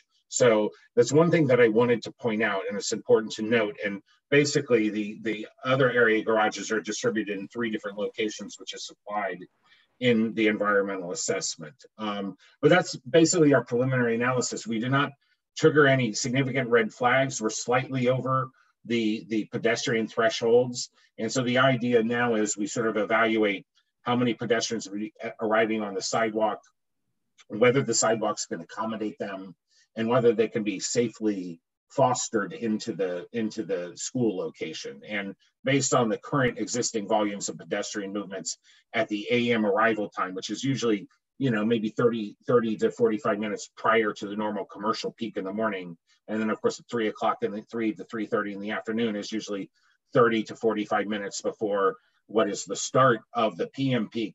The school is a little bit offset from traditional peaks. So the cumulative impact that would result from, say, a commercial use in this location or a parking use is greatly diminished in terms of arrivals and departures. So that's kind of a summary. I don't know, Amber, if you wanted to add anything to that, or whether you're even available. So that's kind of the summary presentation. And I'm happy to answer any questions related to details or questions on school operations or traffic in general. Okay. Can I ask you a question? But before we get to that, if just Tom could unshare this screen so we can get a little bit more visibility. Thank you so much. Question after Bruce, Deb?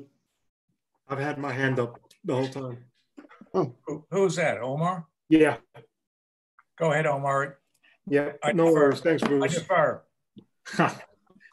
I have two questions because I am on land use committee, so I saw this presentation before, and I just want a point of clarification first before my next point from the presenters. Was it noted that this school is moving from an existing location currently within District 6 to its potential new location? And can you share the location of the existing school location? Yeah, the school is currently housed at MS 328 building on 401 West 164th Street. Yeah. Great. And it has an enrollment of 145K through second grade students. Thank you. The second point that I wanted to make about this is that, as we all know, 181st Street, extremely heavily trafficked area. I mean, if you go up and down it at any given point, it's almost a gridlock, so to say.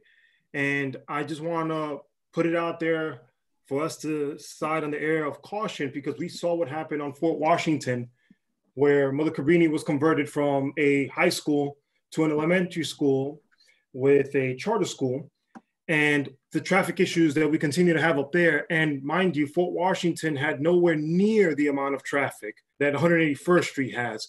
So I just want everyone to kind of be aware of what could possibly happen when shifting an elementary school into 181st Street. And I understand that there's studies still that need to be finalized by DOT, which I'd be interested to see what DOT says in regards to that, because as you shift students from their 164th Street location up to 181st Street, one can say that there were local students to 164 that were walking to 164, but as you shift them to 181, especially elementary school kids, that's a much further distance that you can't expect those kids to walk. So as we saw happen on Fort Washington, is that yes, you might have kids that all live in the area and could potentially walk to the school, but what Fort Washington has experienced with their students is that local kids are actually being dropped off by cab as well, not just buses. So I'm putting it out there as a statement for our committee to keep in mind when thinking about this project and the potential impacts that it can have on 181st Street, as well as having a farmhouse right across the street. Omar, can I respond to that? Because that's a really excellent point and something that is certainly taken into account. The one thing I did want to address, and I think would be a normal assumption, is that the current school location necessarily has local students. And insofar as that's true, because this is a specialty school, it draws from a broader area. And one of the things that we've done in the course of doing our traffic analysis is kind of looked at a multi-level way of considering the school. One is we did we geocoded the addresses or the zip codes of the student body to currently identify where they're coming from. Then we analyzed the shift as the school moved its location and the available student body that would be coming from the district, off of our experience from other locations. And one of the things that DOT will look at is they will look at our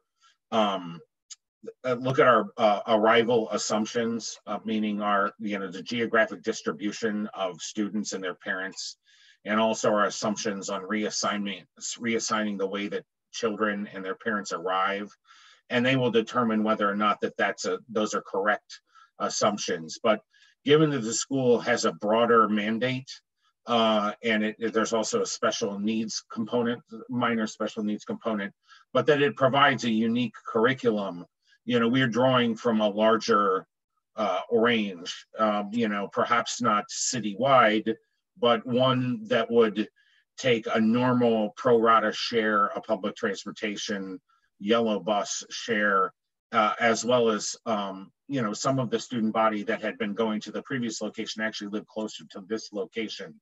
And so all of that is summarized in the report. and will have to be, the veracity of that will have to be determined by DOT, determine whether or not the amount of vehicular traffic that's produced here would actually trigger a detailed level of service analysis. We're certainly prepared to do that. One of the main things that we're very mindful of, though, is to, you know, use the block characteristics of this location and be mindful that 181st is a transit throughway, and to attempt to avoid bus drop-offs, you know, in front of the school. And to also, one of the things that we did is also look at the current operation and see how many parents dropped off their students, how many cab drop-offs there were, along with our normal models that we utilized.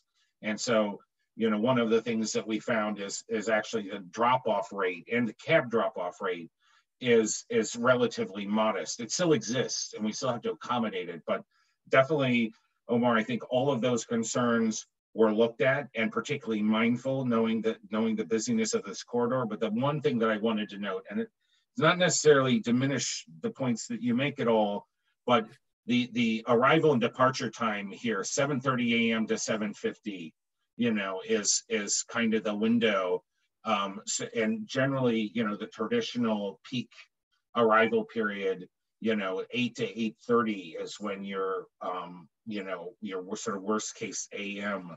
So that I think, you know, we have maybe 20% lower traffic volumes then, and it's something that that we'll look at and compare, because we have that data on 181st. The DOT has it. So, you know, that's one sort of saving grace of putting a location like this, as opposed to a parking garage that would closely track the, you know, the commercial and the office and the ambient uses in the area. So I just wanted to kind of follow that, because Omar, I heard you that at our last hearing, and that we need to be very clear on our model for evaluating how students arrive and depart. Yeah, thank you. Thank you. So I have, I believe, Bruce, Jim, Gerard, although I have no clue about the order. Jim, you want to go, Jim? Okay. I think it was very wise to make the bus drop-off point on Audubon Avenue.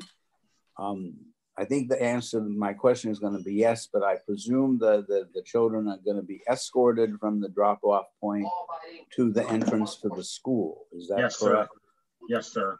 And the other thing is, you might, and you know, because there is the issue that was brought up just recently about the large number of cab drop-offs that happened at this other school, you could probably insist that the cabs be dropped, the children that come by cab also be dropped off in that same drop-off area.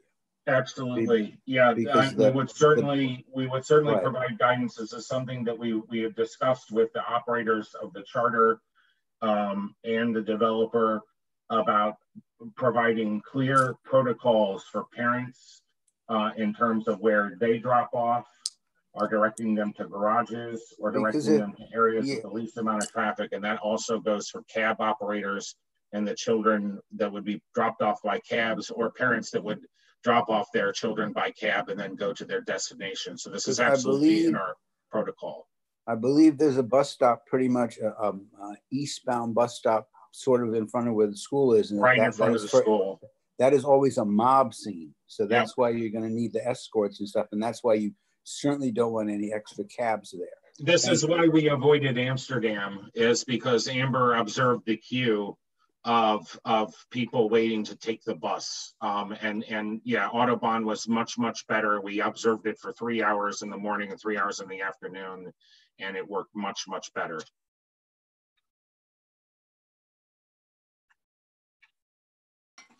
Okay, thank you.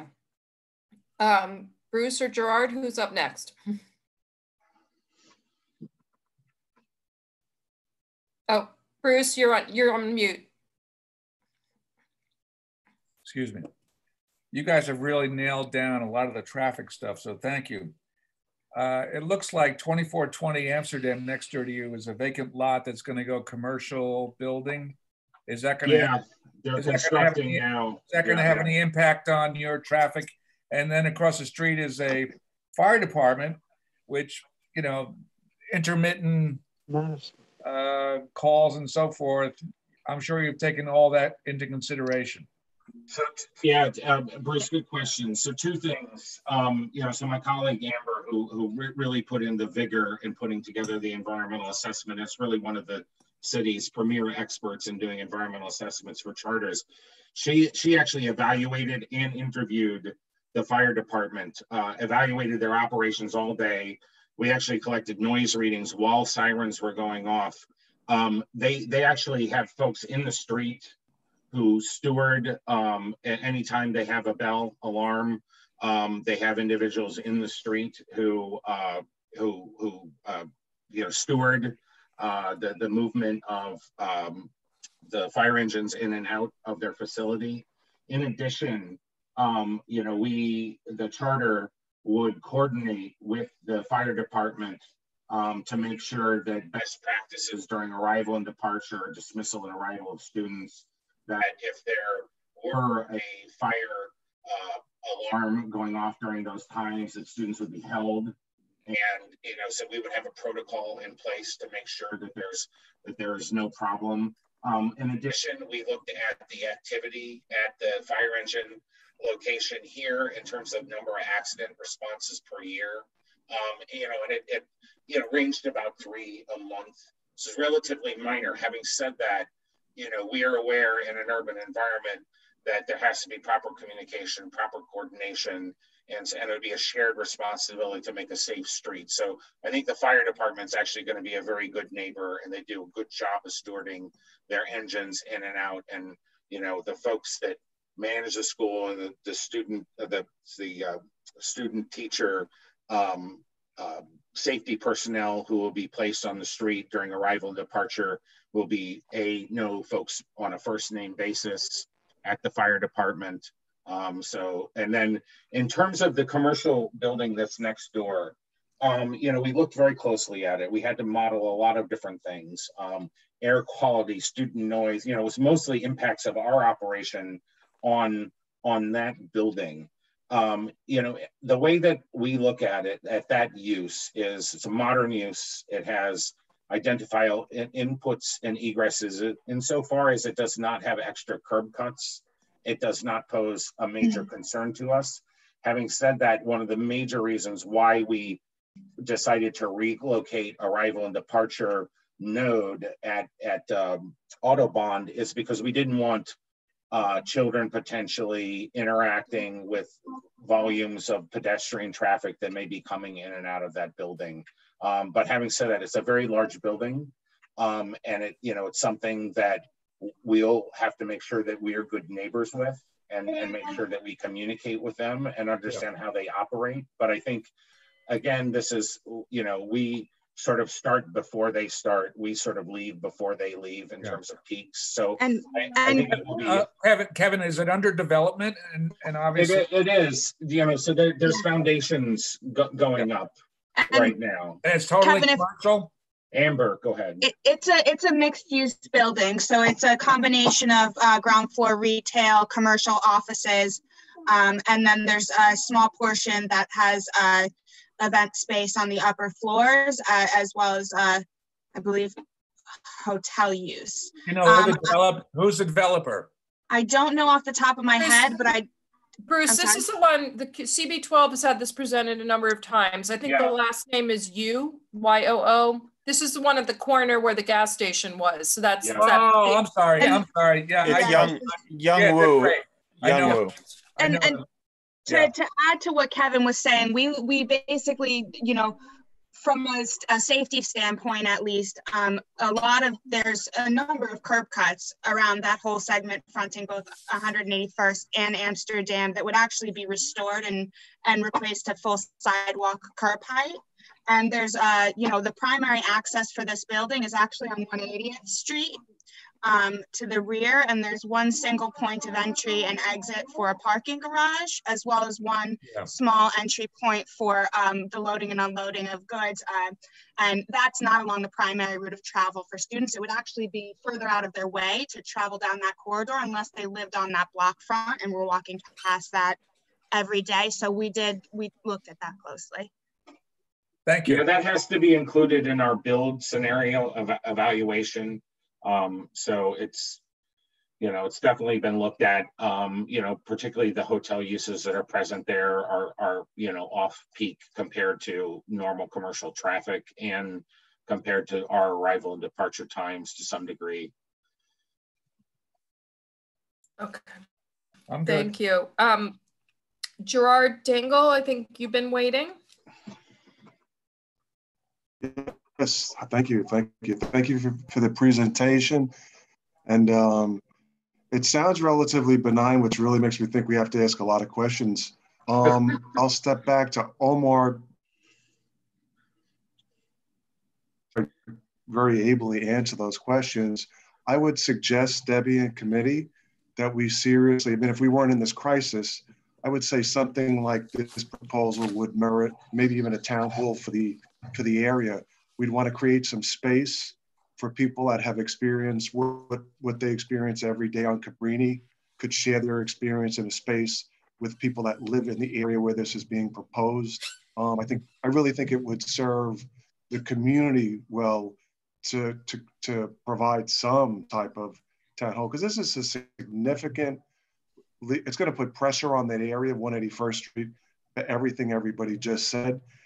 Possibly the business committee and the business community should be consulted. Again, I don't know what this impact is, but that is an area of stress on so many levels that really did not give the community a space and a forum and its own meeting to let everybody come and voice their opinions and concerns, and especially with Cabrini, what Washington experienced, what they could share with people in that area. I think it'd be a missed opportunity. They definitely will. They have full community board hearings open to the public. No, I said I'm in a town hall. I mean, a town hall, we have had them passed for things that can be impactful to areas. So was that a presenter that said that? I know that a general meeting's coming up. I understand that. I'm saying. Well, let me ask you to the board. I think you make a good question, Gerard. I'm all for a good community meeting, and particularly the question I have is: was there a community board meeting for the hotel on Amsterdam and 180? There was. Well, yeah, there was a big presentation, although my recollection is that I think they were there a few times, but if memory serves, it was done at general meetings and elsewhere. But let's just put aside, let's just split the issues, because I think that the process of you guys in the BSA, I'm presuming, is led by the land use is in the first position, and then the rest of us are plugging in with these individual meetings. But, and then Jim, I see you, and I'm coming back to you. I would say you're obviously hearing a lot of concerns based on issues that we've dealt with Success Academy, Washington Heights.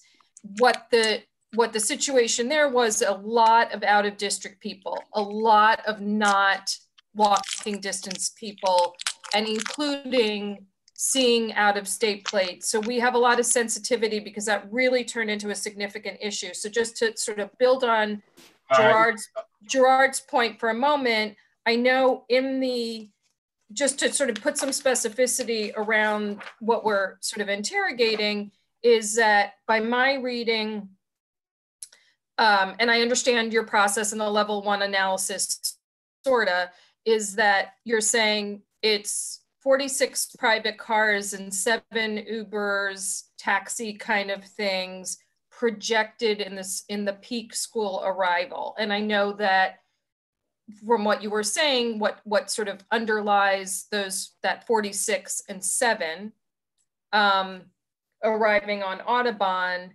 is knowing where your existing students are and then making a projection about, as you build the grades, what that comes out to. So I guess what I'm saying is we will be very focused on understanding like what's the possible like variance on that, like if we're off, how far, and just understanding where that came from. But I'm just sort of putting that out there of like, obviously you've heard from Omar and Gerard, and this is a big concern, but I just want to say to Omar and Gerard, what we're talking about is in their current proposal, it's 46 private cars and 7 taxis, and the estimate given their analysis. Jim, let me go to you because that mine was a little not something to be answered, just putting it out there. Jim, you have to unmute yourself. Yeah, one thing I did want to say, Deborah, just since Kevin, again, quickly, you know, I mean, I don't want to diminish. I'm very glad to hear what your concerns are about Success Academy. I did want to note that has about 220 more students than our location, the size of our use.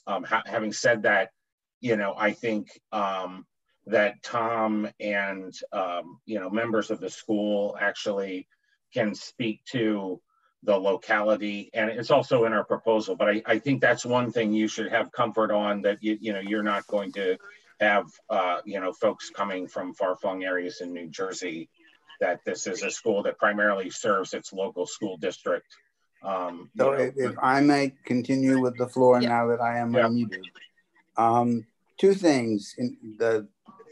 It's my recollection that the building on the corner, which had been a Shell station, is going to be a relatively classy hotel, and then the plans they presented to the board and the land use committee were very detailed. And part of this was because they either needed a variance or some other action because part of their site was in the wrong kind of district also. So you know, they did come before us. And the other thing I want to mention is that the area by the Success Academy is a residential area with one very narrow street that runs back and forth for Washington Avenue.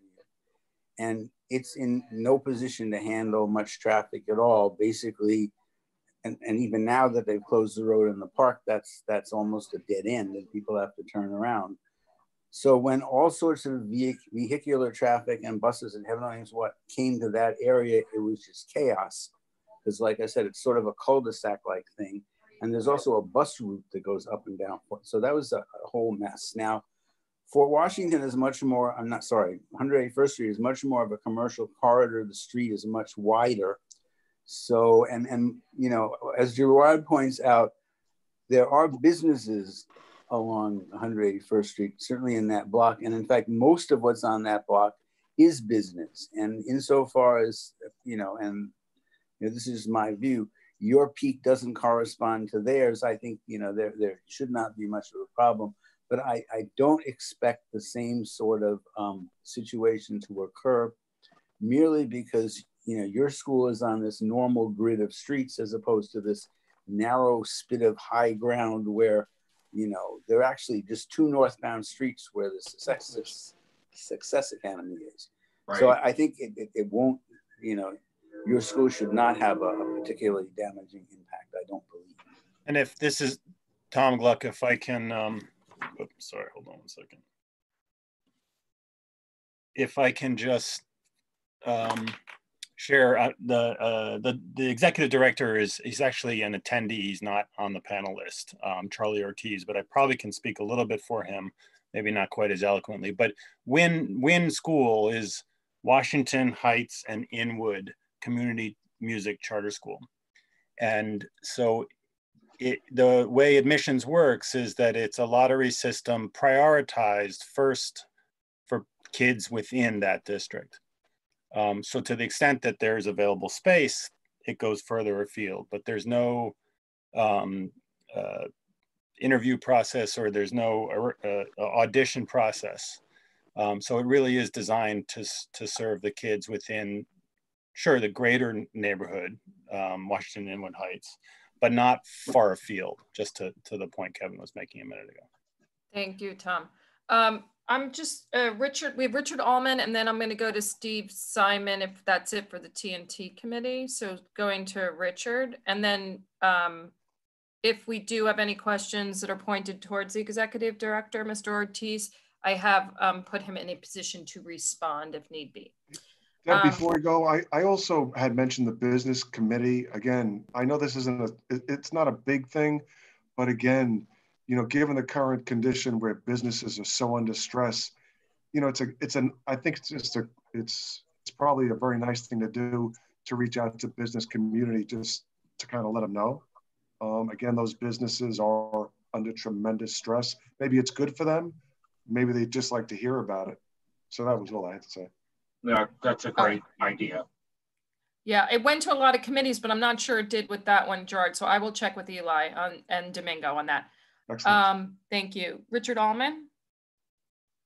I have a two-part question, and the first part builds on Mr. Dengel's comments just now, which is this is a busy business corridor.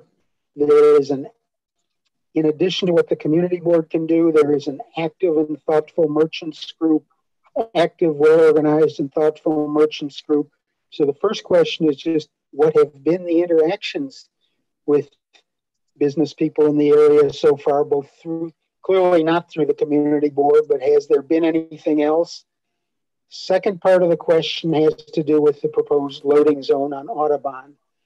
I believe there are some substantial uses on Audubon which are going to be impacted by the creation of an additional loading zone there.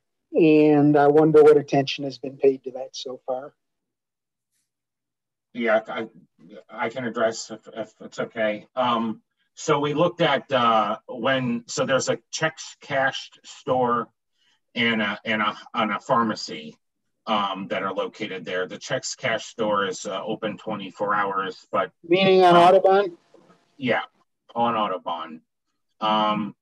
So there's a Sky Wireless store there as well currently. Those uses, so the pharmacy doesn't open until 8 o'clock in the morning. The check cash store, as I said, is open, 24 hours, but the foot traffic there is relatively modest. And we're basically talking about a 30 to 40 minute window from 7 to 7:30, 7:40 in the morning at the max. So the afternoon also? I'm sorry, Richard. Afternoon also? At 3, yes, 3 to 3:40, 3:15 to 3:45 approximately. So the period of impact that we would have a school no standing would be relatively modest in these areas, and I don't think impact during major periods. But what we could do to allay your concerns, and it's part of our data collection process, is to just prove that with some field information on the uses that are present there. There's currently on-street parking, in those locations, and obviously as the day rolls out, those are utilized pretty heavily. There's also been some construction there in the past at 516 West 181st Street, which has sort of altered the traffic patterns there. That's sort of been concluded to fit out of that building. And so... Well, that building is going to be occupied. I'm sorry, Richard, say it again. That building is going to be occupied. Right, at 181st, yeah, on 516 West 181st. There's a small, about 20-foot wide lot that's been developed there or improved with a 2-story office building. It's the same level as everything else that's there. That's pretty low scale. But like I said, yes, it would be occupying approximately 3 parking spaces that are on the corner there. It's believed that those would basically be taken, during periods that aren't particularly peak.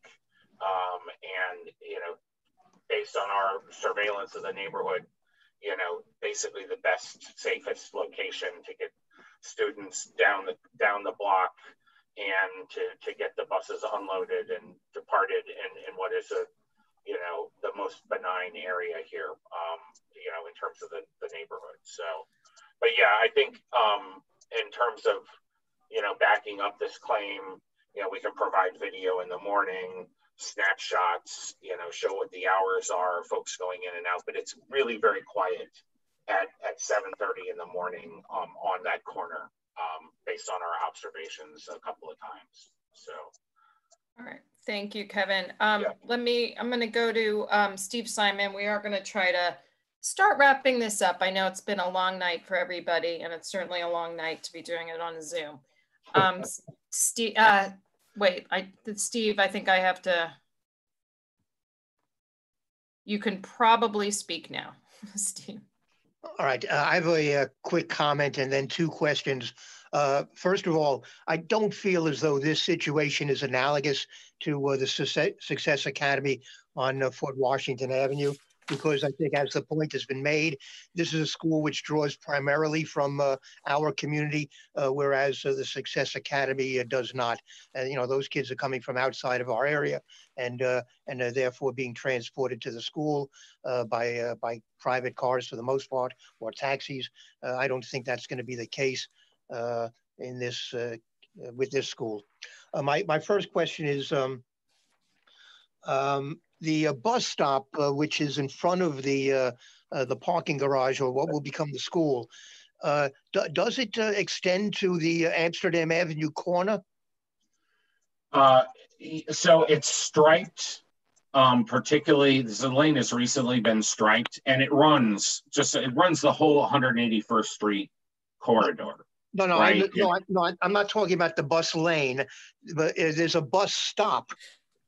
Oh, that's it. Yeah. So the stop is only pretty much directly in front of our, a little bit in front of our site. Well, why don't we have it moved to the corner? Why should it be in front of the school? Shouldn't it be over on Amsterdam Avenue? Mm-hmm. So maybe, probably not necessarily because of our use, but because of the hotel next door. I mean, because you know, we've seen the queue there. You know, it runs to the light pole. There is a bus stop though already on Amsterdam around the corner as well. No, I know, but it seems to me that on 181st Street, since the gas station is no longer there, which may have precluded having the bus stop over on the corner, to me it makes more sense to have the bus stop but moved away from the entrance to the school. So I tell you what, Steve, that's music to my ears. You know. Okay, whoa. Okay, let me interject here. If it's possible. I'm going to parking lot the issue of what's happening to that bus stop with the new building, et cetera, because that's a bigger thing. That's a DOT thing. I don't want it. It's 9:30. Steve, why don't you go to your next question? Yeah. Well, I think it's something we should be looking into. My second question is, you mentioned earlier that there are that there's maybe no need for this parking garage because there are 3 others in the immediate community. And in the hotel, by the way. Well, I don't know is that one going to be open to the general public? It is open to the general public. Okay. But are you counting as one of those garages? There's one, I think, on 179th Street in Audubon, which is being converted into a women's shelter. So I hope you're not counting on that one. Hold on.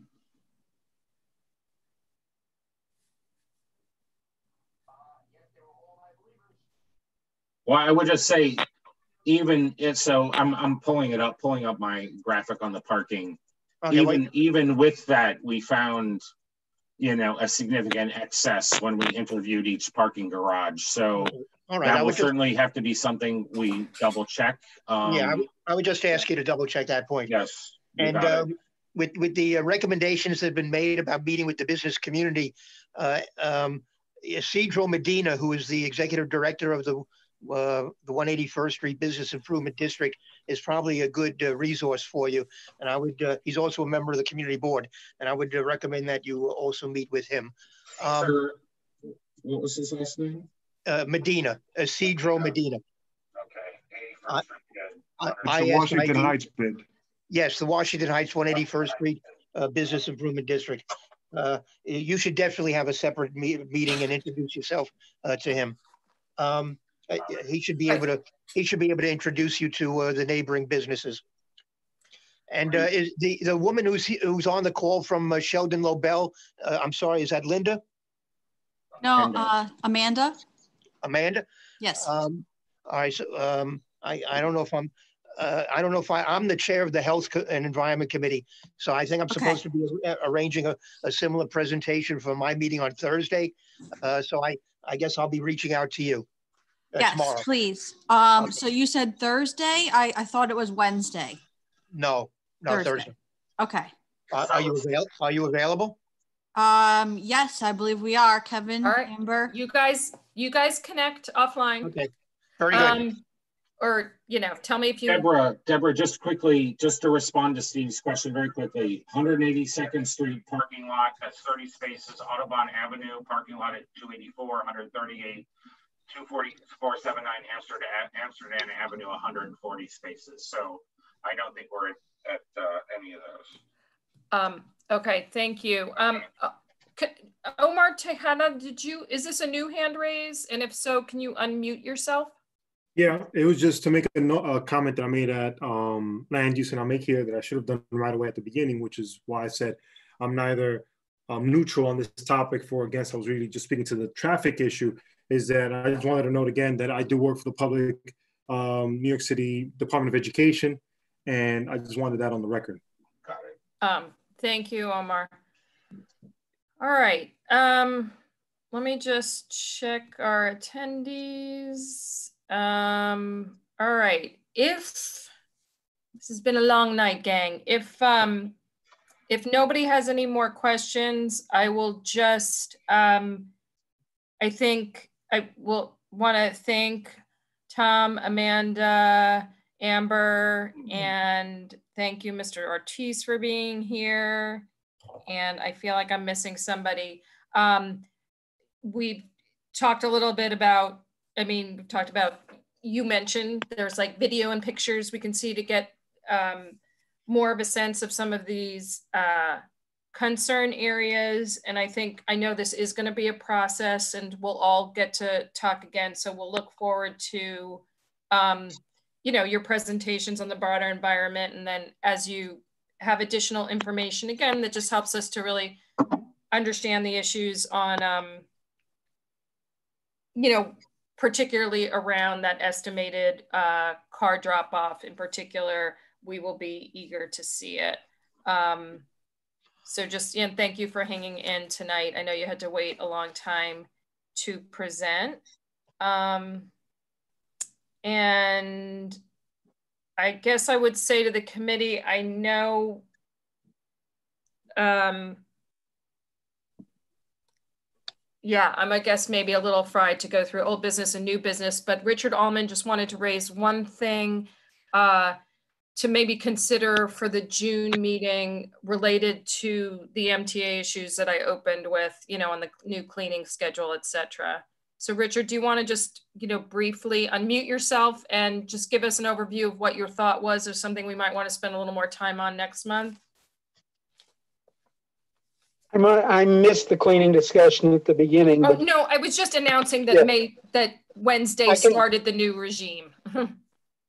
New regime is the issue here. It's clear simply from what I read in public, on blogs, media, etc., that MTA is going to be proposing a lot of substantial changes in response to COVID. Some will relate to cleaning, some will relate to other things. We've already, in the changes that they're trying to go through at this point, last month we faced some access issues.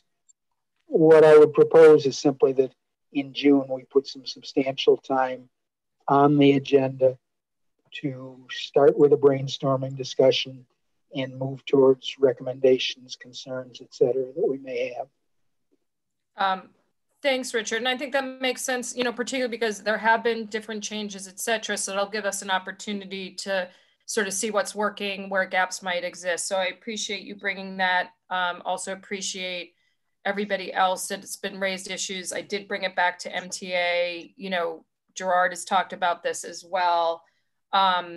And as people might have been reading, there have been particular issues at the end of the line, which is certainly the case with our A train and CB12. So I will also just remind people on the agenda next month is the city bike presentation. So that is on the June agenda. So those would be the two things that we have. And then I guess before we close, Lyle, I just want to call on Lyle because at a point we had, we talked about him doing a little update on what was happening over at Riverside Viaduct, but I think this has turned into, not sure we want to so much get into that, but Lyle, do you want to just, anything you want to update us on or briefly mention? Can you guys hear me? Yeah. Yep. Okay. I was able to talk to our Bridges division to see if they can give more or less an update as to where we are, what's been done, that sort of a thing. So I can try to do this fairly quickly as far as pretty much where you stand with the work. Just to advise, the work in the pre-stage area started already and all the demolition has been complete. The removal of the steel beams was completed on March 3rd, and the steel erection will begin on Riverside Drive West starting this week, May 4th.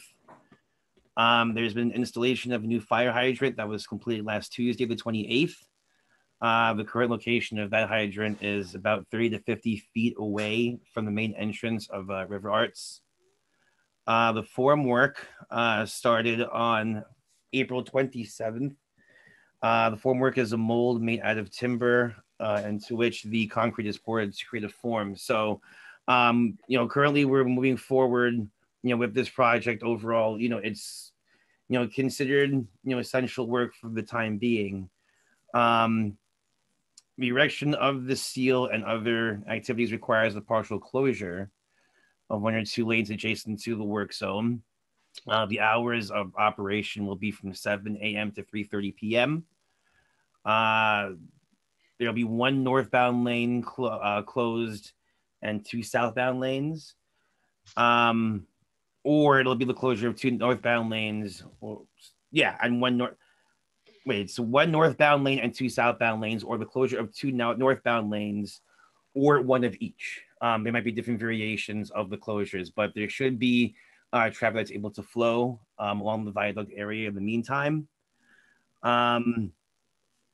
That situation is set to end around the 22nd of May. It started this past Thursday, April 30th, and it should be going on for the next couple of weeks. In regards to the underdeck by 158th Street, so pretty much a little overpass underneath demolition of the soffit, which is a thin layer of concrete underneath the overpass. I think they were doing some work around there a week before last, if I'm not mistaken, is complete. The blasting and painting of the beams is still in progress, and the contractor is still in process of applying the last coat of paint. We've been working with Amtrak in the middle of all this as they own that property, essentially of the space between the ramp for the parkway and the viaduct spaces. They have the train track right there. The installation of the shielding and painting work underneath the cantilever section, so that overhang essentially above the Amtrak rail, is scheduled to begin today, May 4th. Between the hours of 9 and 5 overnight. So it would be an overnight, overnight work. So essentially, as we speak, there should be some work going on there. The stone repair on the west sidewalk parapet between West 155th and 161st Streets is 95% complete. And finally, just a point of note, in regards, in light of our current situation, with the pandemic, there have been no delays to construction, and there have been no cases of COVID-19 reported by any of the contractors, any of the construction crews. So if there are any concerns as far as social distancing, any sort of work that's going on there, as of now, there are no worries. Everything should be, in place as far as any measures. And we should be on schedule as far as the timeline. Again, subject to change, barring any sort of new developments, with the current situation that we're in. I did want to point out that, we do have a liaison on site, a community construction liaison. Her name is Valerie. She's on site pretty much every day. I'm not sure if she's still there given the current conditions, but I know that, at the field office on 158th and Broadway, she is there. She can be contacted, she's still, working, we're still, again, everything is still business as usual for us. So she can be reached, and I'm not sure if, any members of the committee get our newsletters. Valerie sends out a newsletter usually every week to all stakeholders, residents, electeds, etc., just letting everyone in the area know, including the community board, what the most recent work is that's going on, for a given 1 to 2 week look ahead. And you can always reach out to her or to me, to get the latest updates. But I just wanted to let you guys know, like I said, it is business as usual as of now. And again, if you have any questions or concerns, by all means, reach out to either me or Valerie, and we can definitely move up the chain for you. Thank you, Lyle. And what I'll do is maybe send any emails from this committee for people that want to get on those weekly updates. I am not on it, and I would like to be. Yeah, and I was thinking that as I was talking, I was wondering if you were on the update. If anything, what we'll do, I'll pass your contact information along to Valerie, and I'll do the same. And vice versa. I'll give her your contact information. I'll give you hers. So if there's any information that you hear, again, she's on the ground, so and I'm probably gonna, if Bruce lets me, send his along as well, since he's in the area and he's, absolutely, etc. Okay. Yeah. Valerie's updating us. She's doing a terrific job. I went by there yesterday, and they've replaced 2-foot thick steel beams. It's really incredible, the construction work that's going on, and it's very impressive, and it's not so disruptive as we had anticipated. Thank you. Yeah. No, we're trying our best to cause as much, or I should say the least amount of inconvenience to the neighborhood as possible. It's a large project, so, we're trying to take our time with this, but also be mindful of the community that is affected.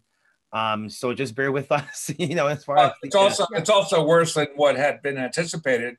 And I know that from our own particular building, where steel girders after 100 years, in your case 40 years, look like Swiss cheese, so they have to replace them. Yeah, it's all necessary work, that has to be done. It's overdue, so it's long and tedious, but it'll be well worth it in the long run. So like I said, just bear with us, and again, if you have any questions or concerns, by all means, reach out to me or Valerie. We can definitely put you in the right direction. It's no problem. All right. Thank you. I know you've been waiting, and I appreciate you sticking with us. No problem. Lyle. I am wanting to adjourn, but I see a hand up by Steve Simon. Steve Simon, I'm calling on you, and I'm giving you 45 seconds for the final word.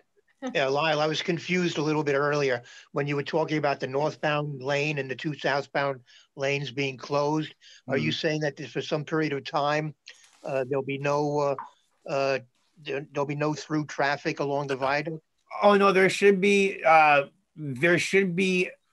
least one lane of through traffic at all times. It's just a matter of which one of those variations of lane closures you'll get. It might be one lane of traffic or 2 lanes of traffic that are inaccessible, but there should be at least 1 lane of traffic that you can use to go north or south along the viaduct in the meantime. All right. I also have to get added to that newsletter list. Okay. I was about to say, I think you need to be on that newsletter also, so no problem. All no right. problem. With that, may I thank everybody again and move to adjourn? Is that okay? Second. Anyone? Everyone? I move we adjourn. I second it. All right. I'm in favor. Excellent. Everybody continue to take good care. And I'll see you at the next one. Likewise. Bye-bye. Thank you, everyone. Have a good night. Good night. You too. Good night. Thanks, Chanel. Thanks, Ebenezer.